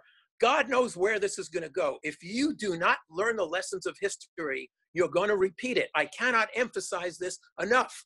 I think anybody who thinks about this seriously is going to realize we're asking for trouble. In the long run, it won't matter a hill of beans because, like I said before, we are on a technology singularity here. And eventually we'll get to the moon, we'll get to Mars, we'll do all those things. But for those of us sitting in that room, I think you're all nuts to think we should go to the moon and develop this first. It is leading to a problem that you are not going to be able to get yourself out of. And as somebody who's watched the schedule and the timeline for the space shuttle balloon way past what the original budget was, for somebody who's watched ISS and has been part of it, watch that schedule go from $8 billion to $100 billion. You're sitting there telling me you're going to get to the moon and then get to Mars by the mid-2030s. And you're seriously thinking that? How could you not look back on history and understand where the hell we've been? And I'm sorry for getting so passionate about this, but you guys who believe in the moon just don't want to face reality. God knows, I cannot imagine why you've not looked at the data. Look at the data and as one of you guys just said, get off the ground and go there already, like we did when we went to the moon during Apollo. That's all I got to say, guys. That's why I tuned into this, to let you know how I feel about it. And there's lots of stuff you can look and go out there in the literature and do your homework. That's all I got to say. Really do your homework. All right, Larry, you know what? Everybody here respects that opinion. Everybody, by the way, has a right to their opinion. You're really lucky because everything that you've been saying has been taped. Everything that you've been saying is going to go out when the tape gets released on the National Security website. But to be absolutely fair, you have to let other people have a chance to express and even possess a different opinion. And that's, as you said at one point in time, it's all about having different opinions. Mine, I don't share completely what you have to say. You and I can have a wonderful talk about that. We're not going to do it here, and we're not going to do it now. I'm going to let it rest where it is. I think this was great having you on. I think you added some passion and some interest, and you said stuff that, frankly, I think I'm 100% behind. And I think a lot of people who have been on the call are 100% behind. The bottom line is, I think we've put a summary under this, and it's time to bring it all to a close. But I would like other people to now just, if they want to, please have something to say, just in general about this meeting today, about why we're all here, what we're celebrating, and that way we can bring this thing to a complete close. Okay? So I'm going to go down the list of everybody else. So, Michael, quick recap. You got anything you'd like to add to the meeting? Yes, here back again. Yeah, I try to explain how I came to the time when Apollo 12 was underway. I was 9 years old. This I created here with a ship landing on the Earth. I think space travel is an allegory for the destination of our lifetime. JFK says to bring a man on the moon and safely back to Earth, where he came from. And my theory is to bring me and my family to the Earth and safely back to the destination I think we come from. It's no religious advertising platform here, no. But I see that Charlie Duke says, alone by the grace of God, we came to the moon and back. And I think now I'm 24. We must trust on God to come back and not to trust on our own capabilities. And that's the point. It's not automatic. It can end like the Tower of Babel building, that we don't understand each other anymore, and it's never happened again. Never will happen again, maybe. You can say SLS and SpaceX, and so surely 1.2 will succeed in it, but it's not sure, I think. I can share you a screen that shows me in the age of 9. Do you see it? And I was so an space enthusiast, a little bit bigger here. I don't know. Yeah, here. With 9, I continued all over the years, and now I'm the president of the Space Society, and we will see. I'm more a space historian. Of course, I'm interested in space traveling and create a spacefaring civilization. We will see. To this point, 575 people were in space. It's no spacefaring civilization, I think. And I'm watching this as space historian, how it continues. That's my statement. Thank you. Thank you very much, Michael. And by the way, you are the only person who is interactive that is also outside the United States. That's with us. Yeah. And we very much appreciate that. So thank you. Now, I'm sure that there are maybe people who are non-interactive from outside the United States, but you're the only active. So we very much appreciate your presence. Thank you, Michael. Okay, Jeffrey, anything quick you want to add? Yeah, going back to the original subject, the Apollo, 2 things struck me when I went to space camp in the 1980s. One, people there ranging from 19 to 70 all came with one thing in mind. They wanted to touch the future, and they came with, we can do it. We can master this. And there was one woman there, I remember, who had worked in a factory making some of the piping for the Apollo program. And to her, it was the most important, proudest thing she'd ever done in her life. And that, I think, was just one of the important after effects of the Apollo program. I comment briefly on this Moon-Mars thing. There are really 2 ways to go to the Moon and Mars, either way. 1 is governmental and 2 is non-governmental. Space advocates can't really do much about what the non-governmental people do, except to make the laws and the regulations easier to let them do their job. As far as the governmental projects, to repeat somebody, if you don't learn from history, you're condemned to repeat it. One of the things in public policy is it's very hard in this country to have a consistent long-term policy. If we're going to go to Mars by the government, and we're launching, say, 1 mission every 3 years, that is really hard to sustain public and governmental interest in doing it. Whereas if the government spends its time on the governmental thing, building laboratories and outposts and testing things on the Moon, 2 things happen. 1, it can be, we can have a permanent outpost on the Moon within a decade, and it's only 2.5 days away. We can constantly be trying out new technologies. We can constantly be bringing in different kind of experts. We can be testing new things. And most of all, every night, everyone on the planet can look out at the Moon, point the finger, just like we did in the Apollo days, say, hey, part of us is up there. And that, if nothing else, would probably be the most important thing that we can do to keep the importance of going into space for people on everyone's agenda every day. My thoughts. Thank you very much. And Chris Saram, why don't you give us your parting thoughts? The Moon is mine. Mars is the future. And that belongs to the younger people. But I'm 72 years old. The Moon is mine. And I want to go back to the Moon. And I really enjoyed Larry, and I appreciate and I agree with so much of what he said.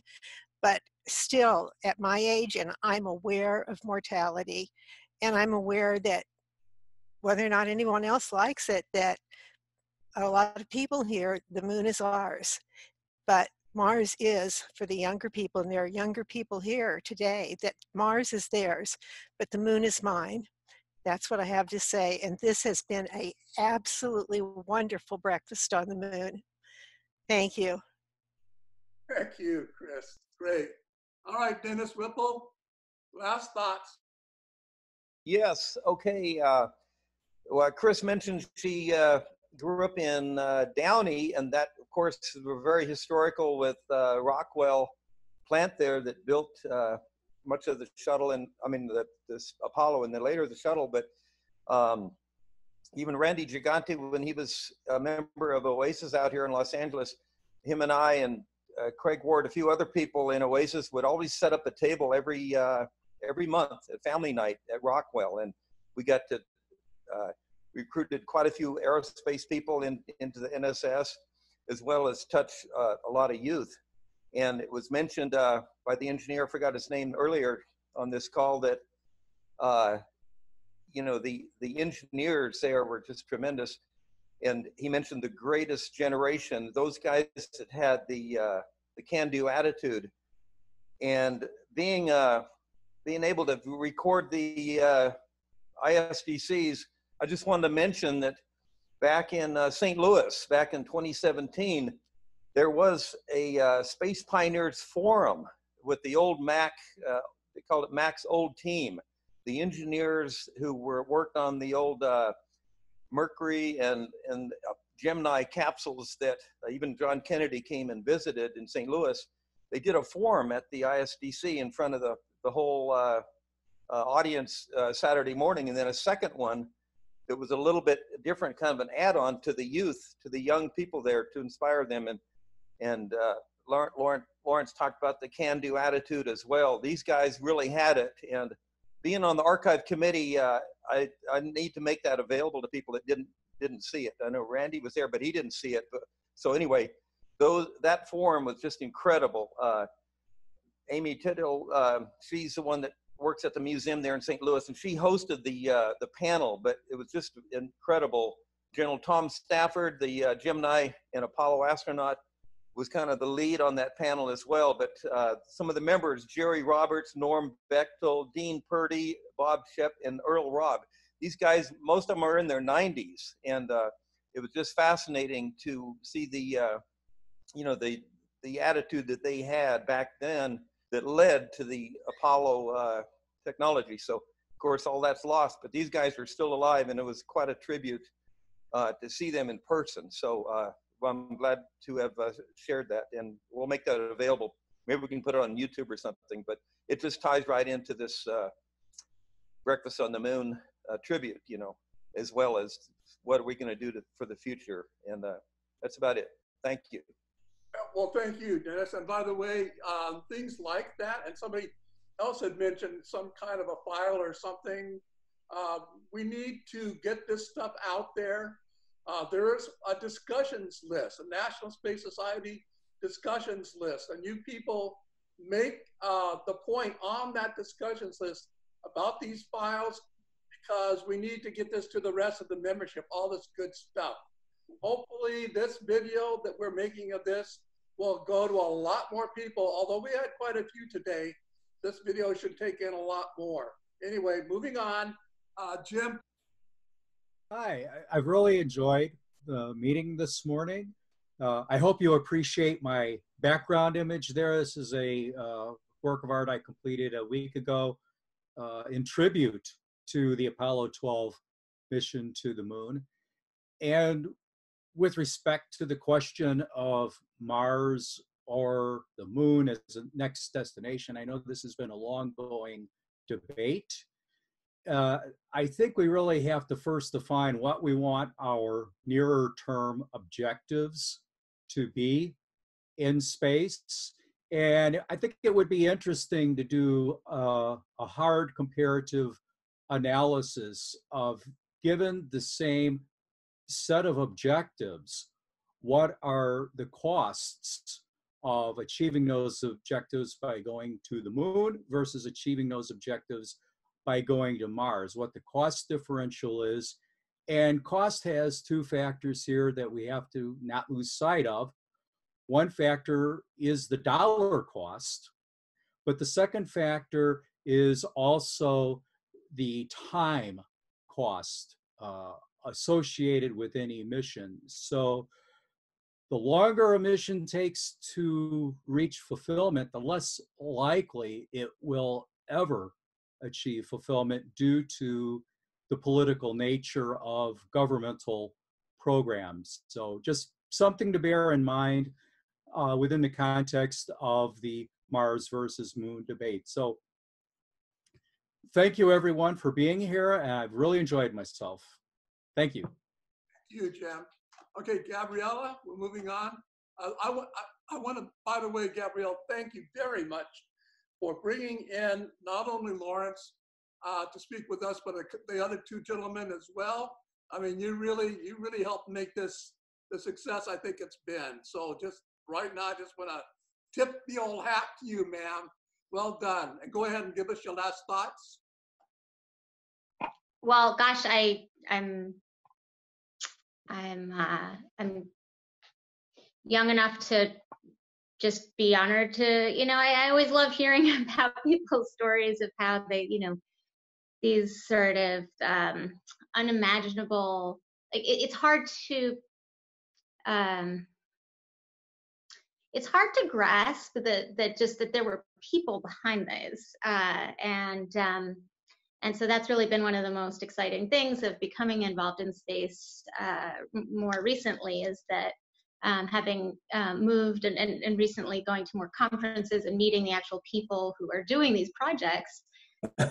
They're projects, they're human people doing, you know, these incredible technologies and standing on the shoulders of giants and et cetera. But I think just for a long time, I was on the other side of that, where I felt more, I think perhaps like the general public feels, it's really, you know, us, the general public, and, you know, the NASA engineer or the, you know, it just seems so, so amazing and unbelievable that it's hard to, it's easy to forget that this is people and teams coming together. And I think, yeah, that's maybe one of the things that can be enduring about the Apollo mission and missions.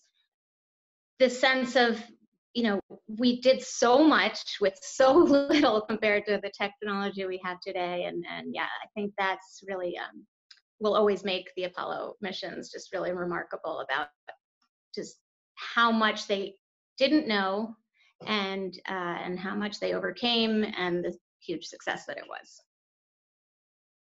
Thank you very much, Gabriel. And I think, by the way, Lawrence, I love the story of your space suit development. I think that was a piece of history that I've never heard.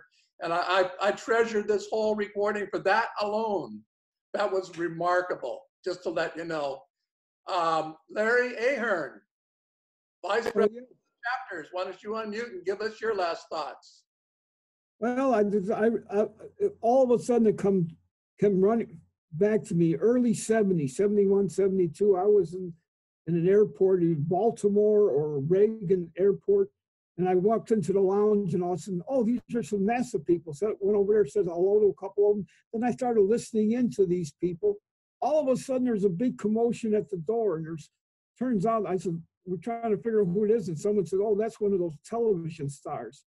And I said, why can't people get their priorities straight? What's really important? That's when I realized I was a geek. Anyways, but the thing is, I thought Apollo was a hell of a lot more important than some television show, but it goes to show you, it's still prevalent today. Go ahead, Joe. Okay, thanks, Larry. Yeah, you, from one geek to another. Thank you. All right, the Redfields, Carol and Joe, last thoughts?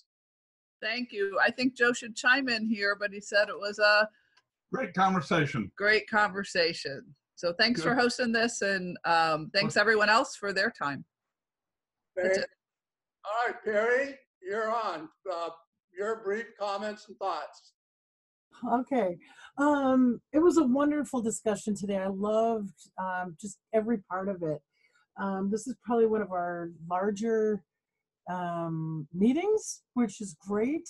And the perspectives that were given by Lawrence and Michael and just everybody that presented and spoke, it's inspirational in a lot of ways, and it's grown. Joe, you have caused this to grow, and that is admirable. So that's all I have to say. Thanks for doing it. Let's do it again. Thank you very much, Perry. And yeah, we're going to do this again. Yes, in fact, I wanted to make sure I mentioned, I should have probably mentioned at the beginning, we did a Apollo 10 celebration. That was our Sacramento L5 Society. We did, of course, the Apollo 11 celebration. Now we've done the Apollo 12. It is our intent to celebrate every Apollo mission going forward. So the 50th anniversary will keep going. And somebody else had said earlier that they wanted it to keep going. Well, the good news is we got a couple of years going yet before this is all over with. So this is going to keep happening, at least on this front. And with any luck at all, this little thing that we're doing is going to keep snowballing. And we're going to get more and more people involved. And hopefully it'll get really big by the last one. That's what I hope. Anyway, Claire and Cliff, why don't you put in your last words, and then we'll go back to Lawrence. Okay, I will turn it over to Claire first, and then I have a concluding thought as well. I've been fascinated by the idea of going to the moon ever since about the 1950s, and I firmly believe, thanks to some articles in science fiction magazines, that it would be possible. There's a difference, however, between my focus at that time, which was I wanted to go to the moon, and the National Space Society focus, which is space settlement, which involves both men and women being off the planet. And I think Mars would be fascinating. Yes, SpaceX and the others are doing great on the engineering of going to the moon or going to Mars, but it takes more than that. It takes the life support. And I think NASA's big contribution has been figuring out ways to handle life support. And including women, because an actual settlement would involve having children. And the difference between men and women in the case of having children is that women's eggs are with us for our entire lifetime. Whatever happens to us happens to our children in that sense. Not true for men. So it's good that we're now figuring out ways for women to live in space. And here's Cliff. So I have two concluding thoughts. The first, when Tony Paustian mentioned Al Bean saying that he didn't mind the weather anymore, Al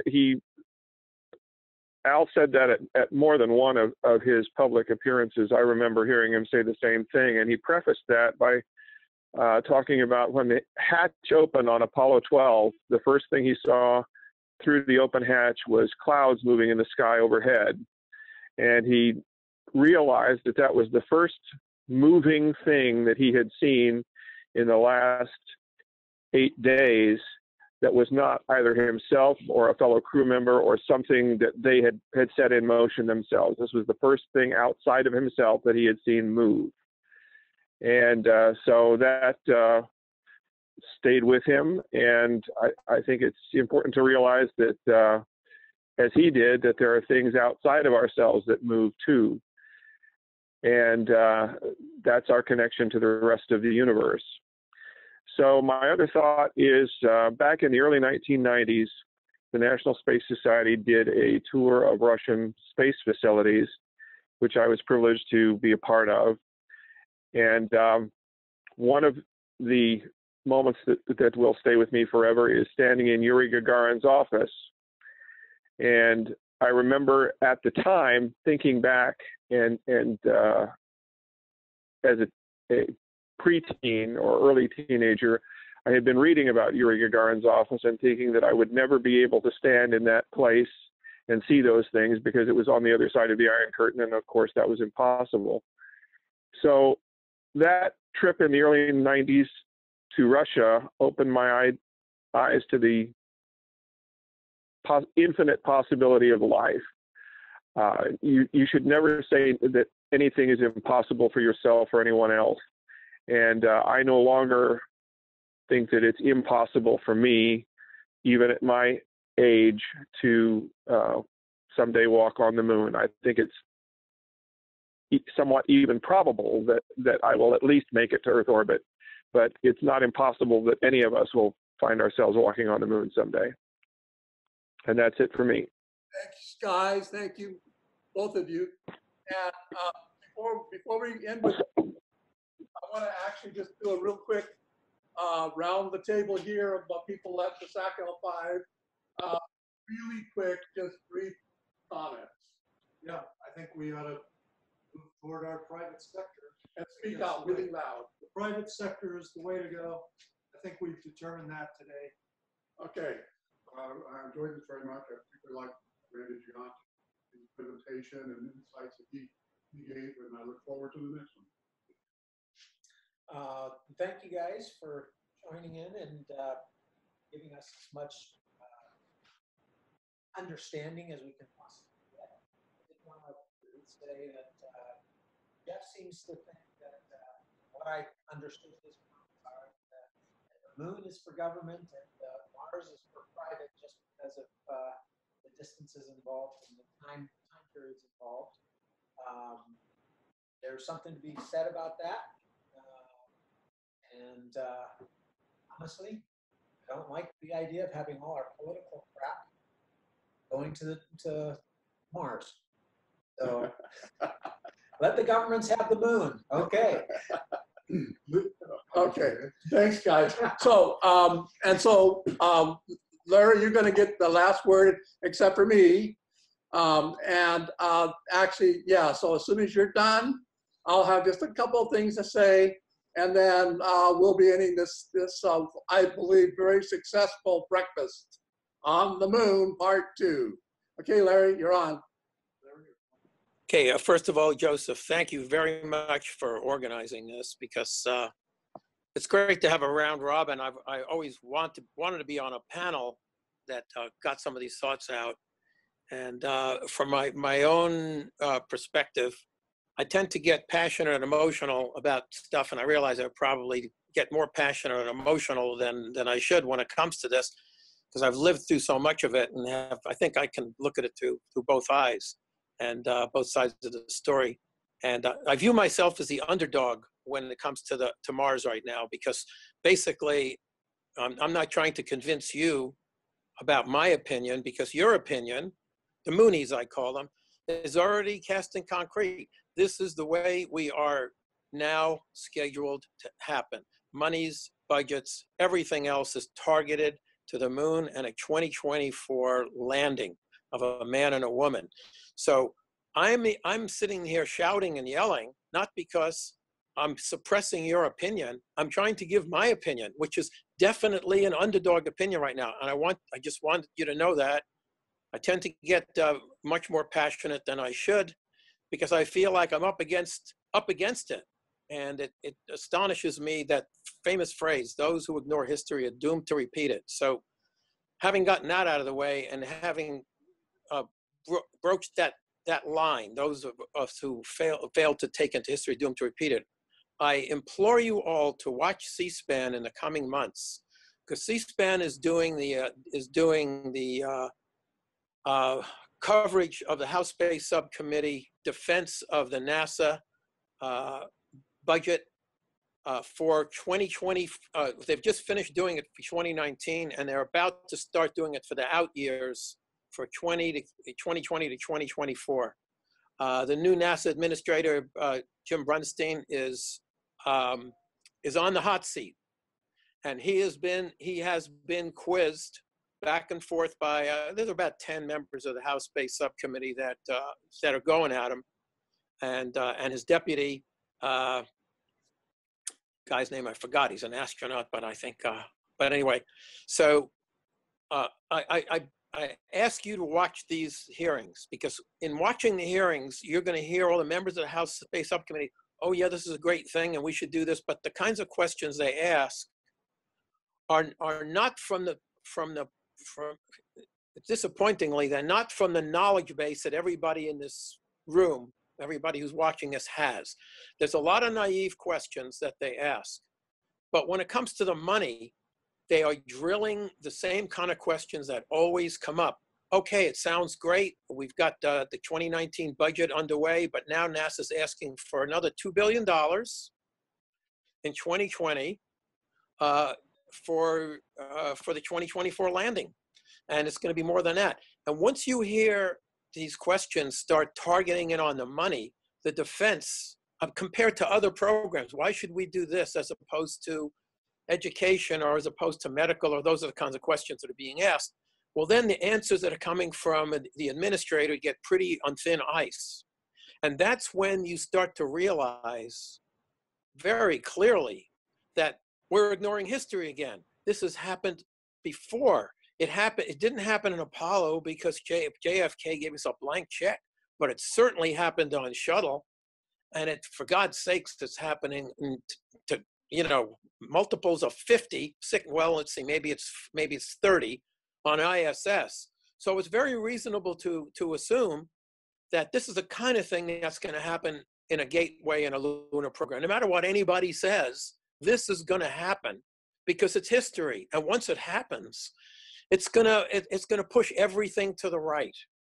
And so I agree. It's almost, I've come to the same perspective that has been repeated now in the last couple of minutes. If you want to go to the moon, let the government do it. My perspective is, if you want to go to the moon, let the Space Force do it, because this is beginning to become military. There's no question this is going to become a military base. You're down there and you can look on there. I've said all the reasons before. So if that's the case, like Trump has got his budget and the Republicans want to do this, they've got a Space Force. They can do it. But to shoehorn NASA to do it, to me, I just think it's the wrong way to go. And so therefore, you're boxed into a corner. The way to go to Mars is with the private sector. And lastly, let me just read to you from something that I just gave to Gabriella. She can circulate it. She's got it on her email address, but let me just circulate it to you. One brief paragraph, and I'll stop talking. There's something about species preservation that we should all be thinking about, which is this. Mars, not the moon, is the only backup to an existential threat to humanity. Now, if you think about what an existential threat to humanity is, it's not only an asteroid, it could be a plague. It could be something that bubbles out of nowhere. It could be some immune system defect. It could be stuff that we're conducting experiments on our precious biosphere. Uncontrolled experiments that we're conducting that are obviously causing the climate change disasters that some of our leaders refuse to acknowledge even exists. We are doing stuff to planet Earth that is unspeakable. By the way, I've written a novel about this. It's called Cassie's Guess, and it's on Amazon. And those of you who wish to read it, it talks all about this and how the only way we can deal with this, that Mars, actually, it all happened on Mars first. And we need to look at why it happened on Mars before it's happening here. Aside from that, if you acknowledge the fact that there's an existential threat to humanity, then you realize also that Mars is the only place that has all the resources needed for long-term human settlement. And then you have to ask yourself, do you want to delay that at the expense of going to the moon? Because if you do that, and everything that's involved with it, you are gambling with humanity's survival. I want you to remember that phrase. You are gambling with humanity's survival. You could pick up the newspaper tomorrow, and any one of a number of ways, you could suddenly realize that our very existence is threatened, and not in the long term. It could be tomorrow. Just keep that in mind. Do you want to spend another 20 or 30 years going to the moon and developing the moon before you go on to Mars? That's the thought I want to leave you with. And again, Joseph, that's a fabulous a group of people that you've organized. A lot of different ways of communicating, a lot of different opinions and stuff. And Apollo 12 and 11 was fantastic. All those missions, sitting at mission control, highlight of my life, no question about it. But thanks for doing this, and hopefully you can do it again and do it bigger and greater. Thank you very much. Now, I'd like to I'd like to thank everybody, but it turns out we have 3 more Q&As. I don't want to ignore those who have, the only voice they have is the Q&A system here. And so one, Matthew Polnick says, and by the way, I'm not going to ask for an answer to these questions. This is kind of just their opportunity to get their voices heard. I'm just going to read them. So everybody should just not speak, please, because we're about to end this. Robert Zubrin, The Case for Mars, outlines the chemical processing required to process fuel and oxidizer for a round-trip mission. Does anyone disagree with this method? It is well understood and a relatively simple technology.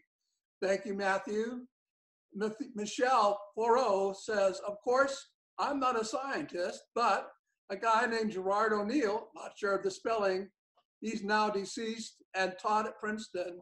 His theory was that it is less expensive to shoot the resources of the moon to build, say, the ISS, and all the resources are on the moon, according to him. This is less expensive than shooting a rocket from Earth. And Deborah Pollack says, did everyone forget about Gerard O'Neill and the High Frontier and L5? Shouldn't building at LaGrange still be a part of the discussion at some point? I would like to add as a punctuation mark, this is the Sacramento L5 Society. We were one of the first chapters of the original L5 Society, and obviously we bought into the dream that Gerard K. O'Neill wrote large for us so many years back, and that helped really to move so many people in the direction that inevitably led us to the Apollo program, and even now to today. So that's all we're going to say, and I'm going to just withhold my own thinking. I obviously have my own thoughts, but as moderator, I think it's only fair that I kind of hold that back and allow this meeting to essentially stand on its own as is. So thank you, folks. And I'm now calling this meeting to a close. Bye, everybody. You can all leave and have a great night, everybody. All right. All I'm doing now, I'm turning off the record, and then I will be ending the meeting. So bye-bye.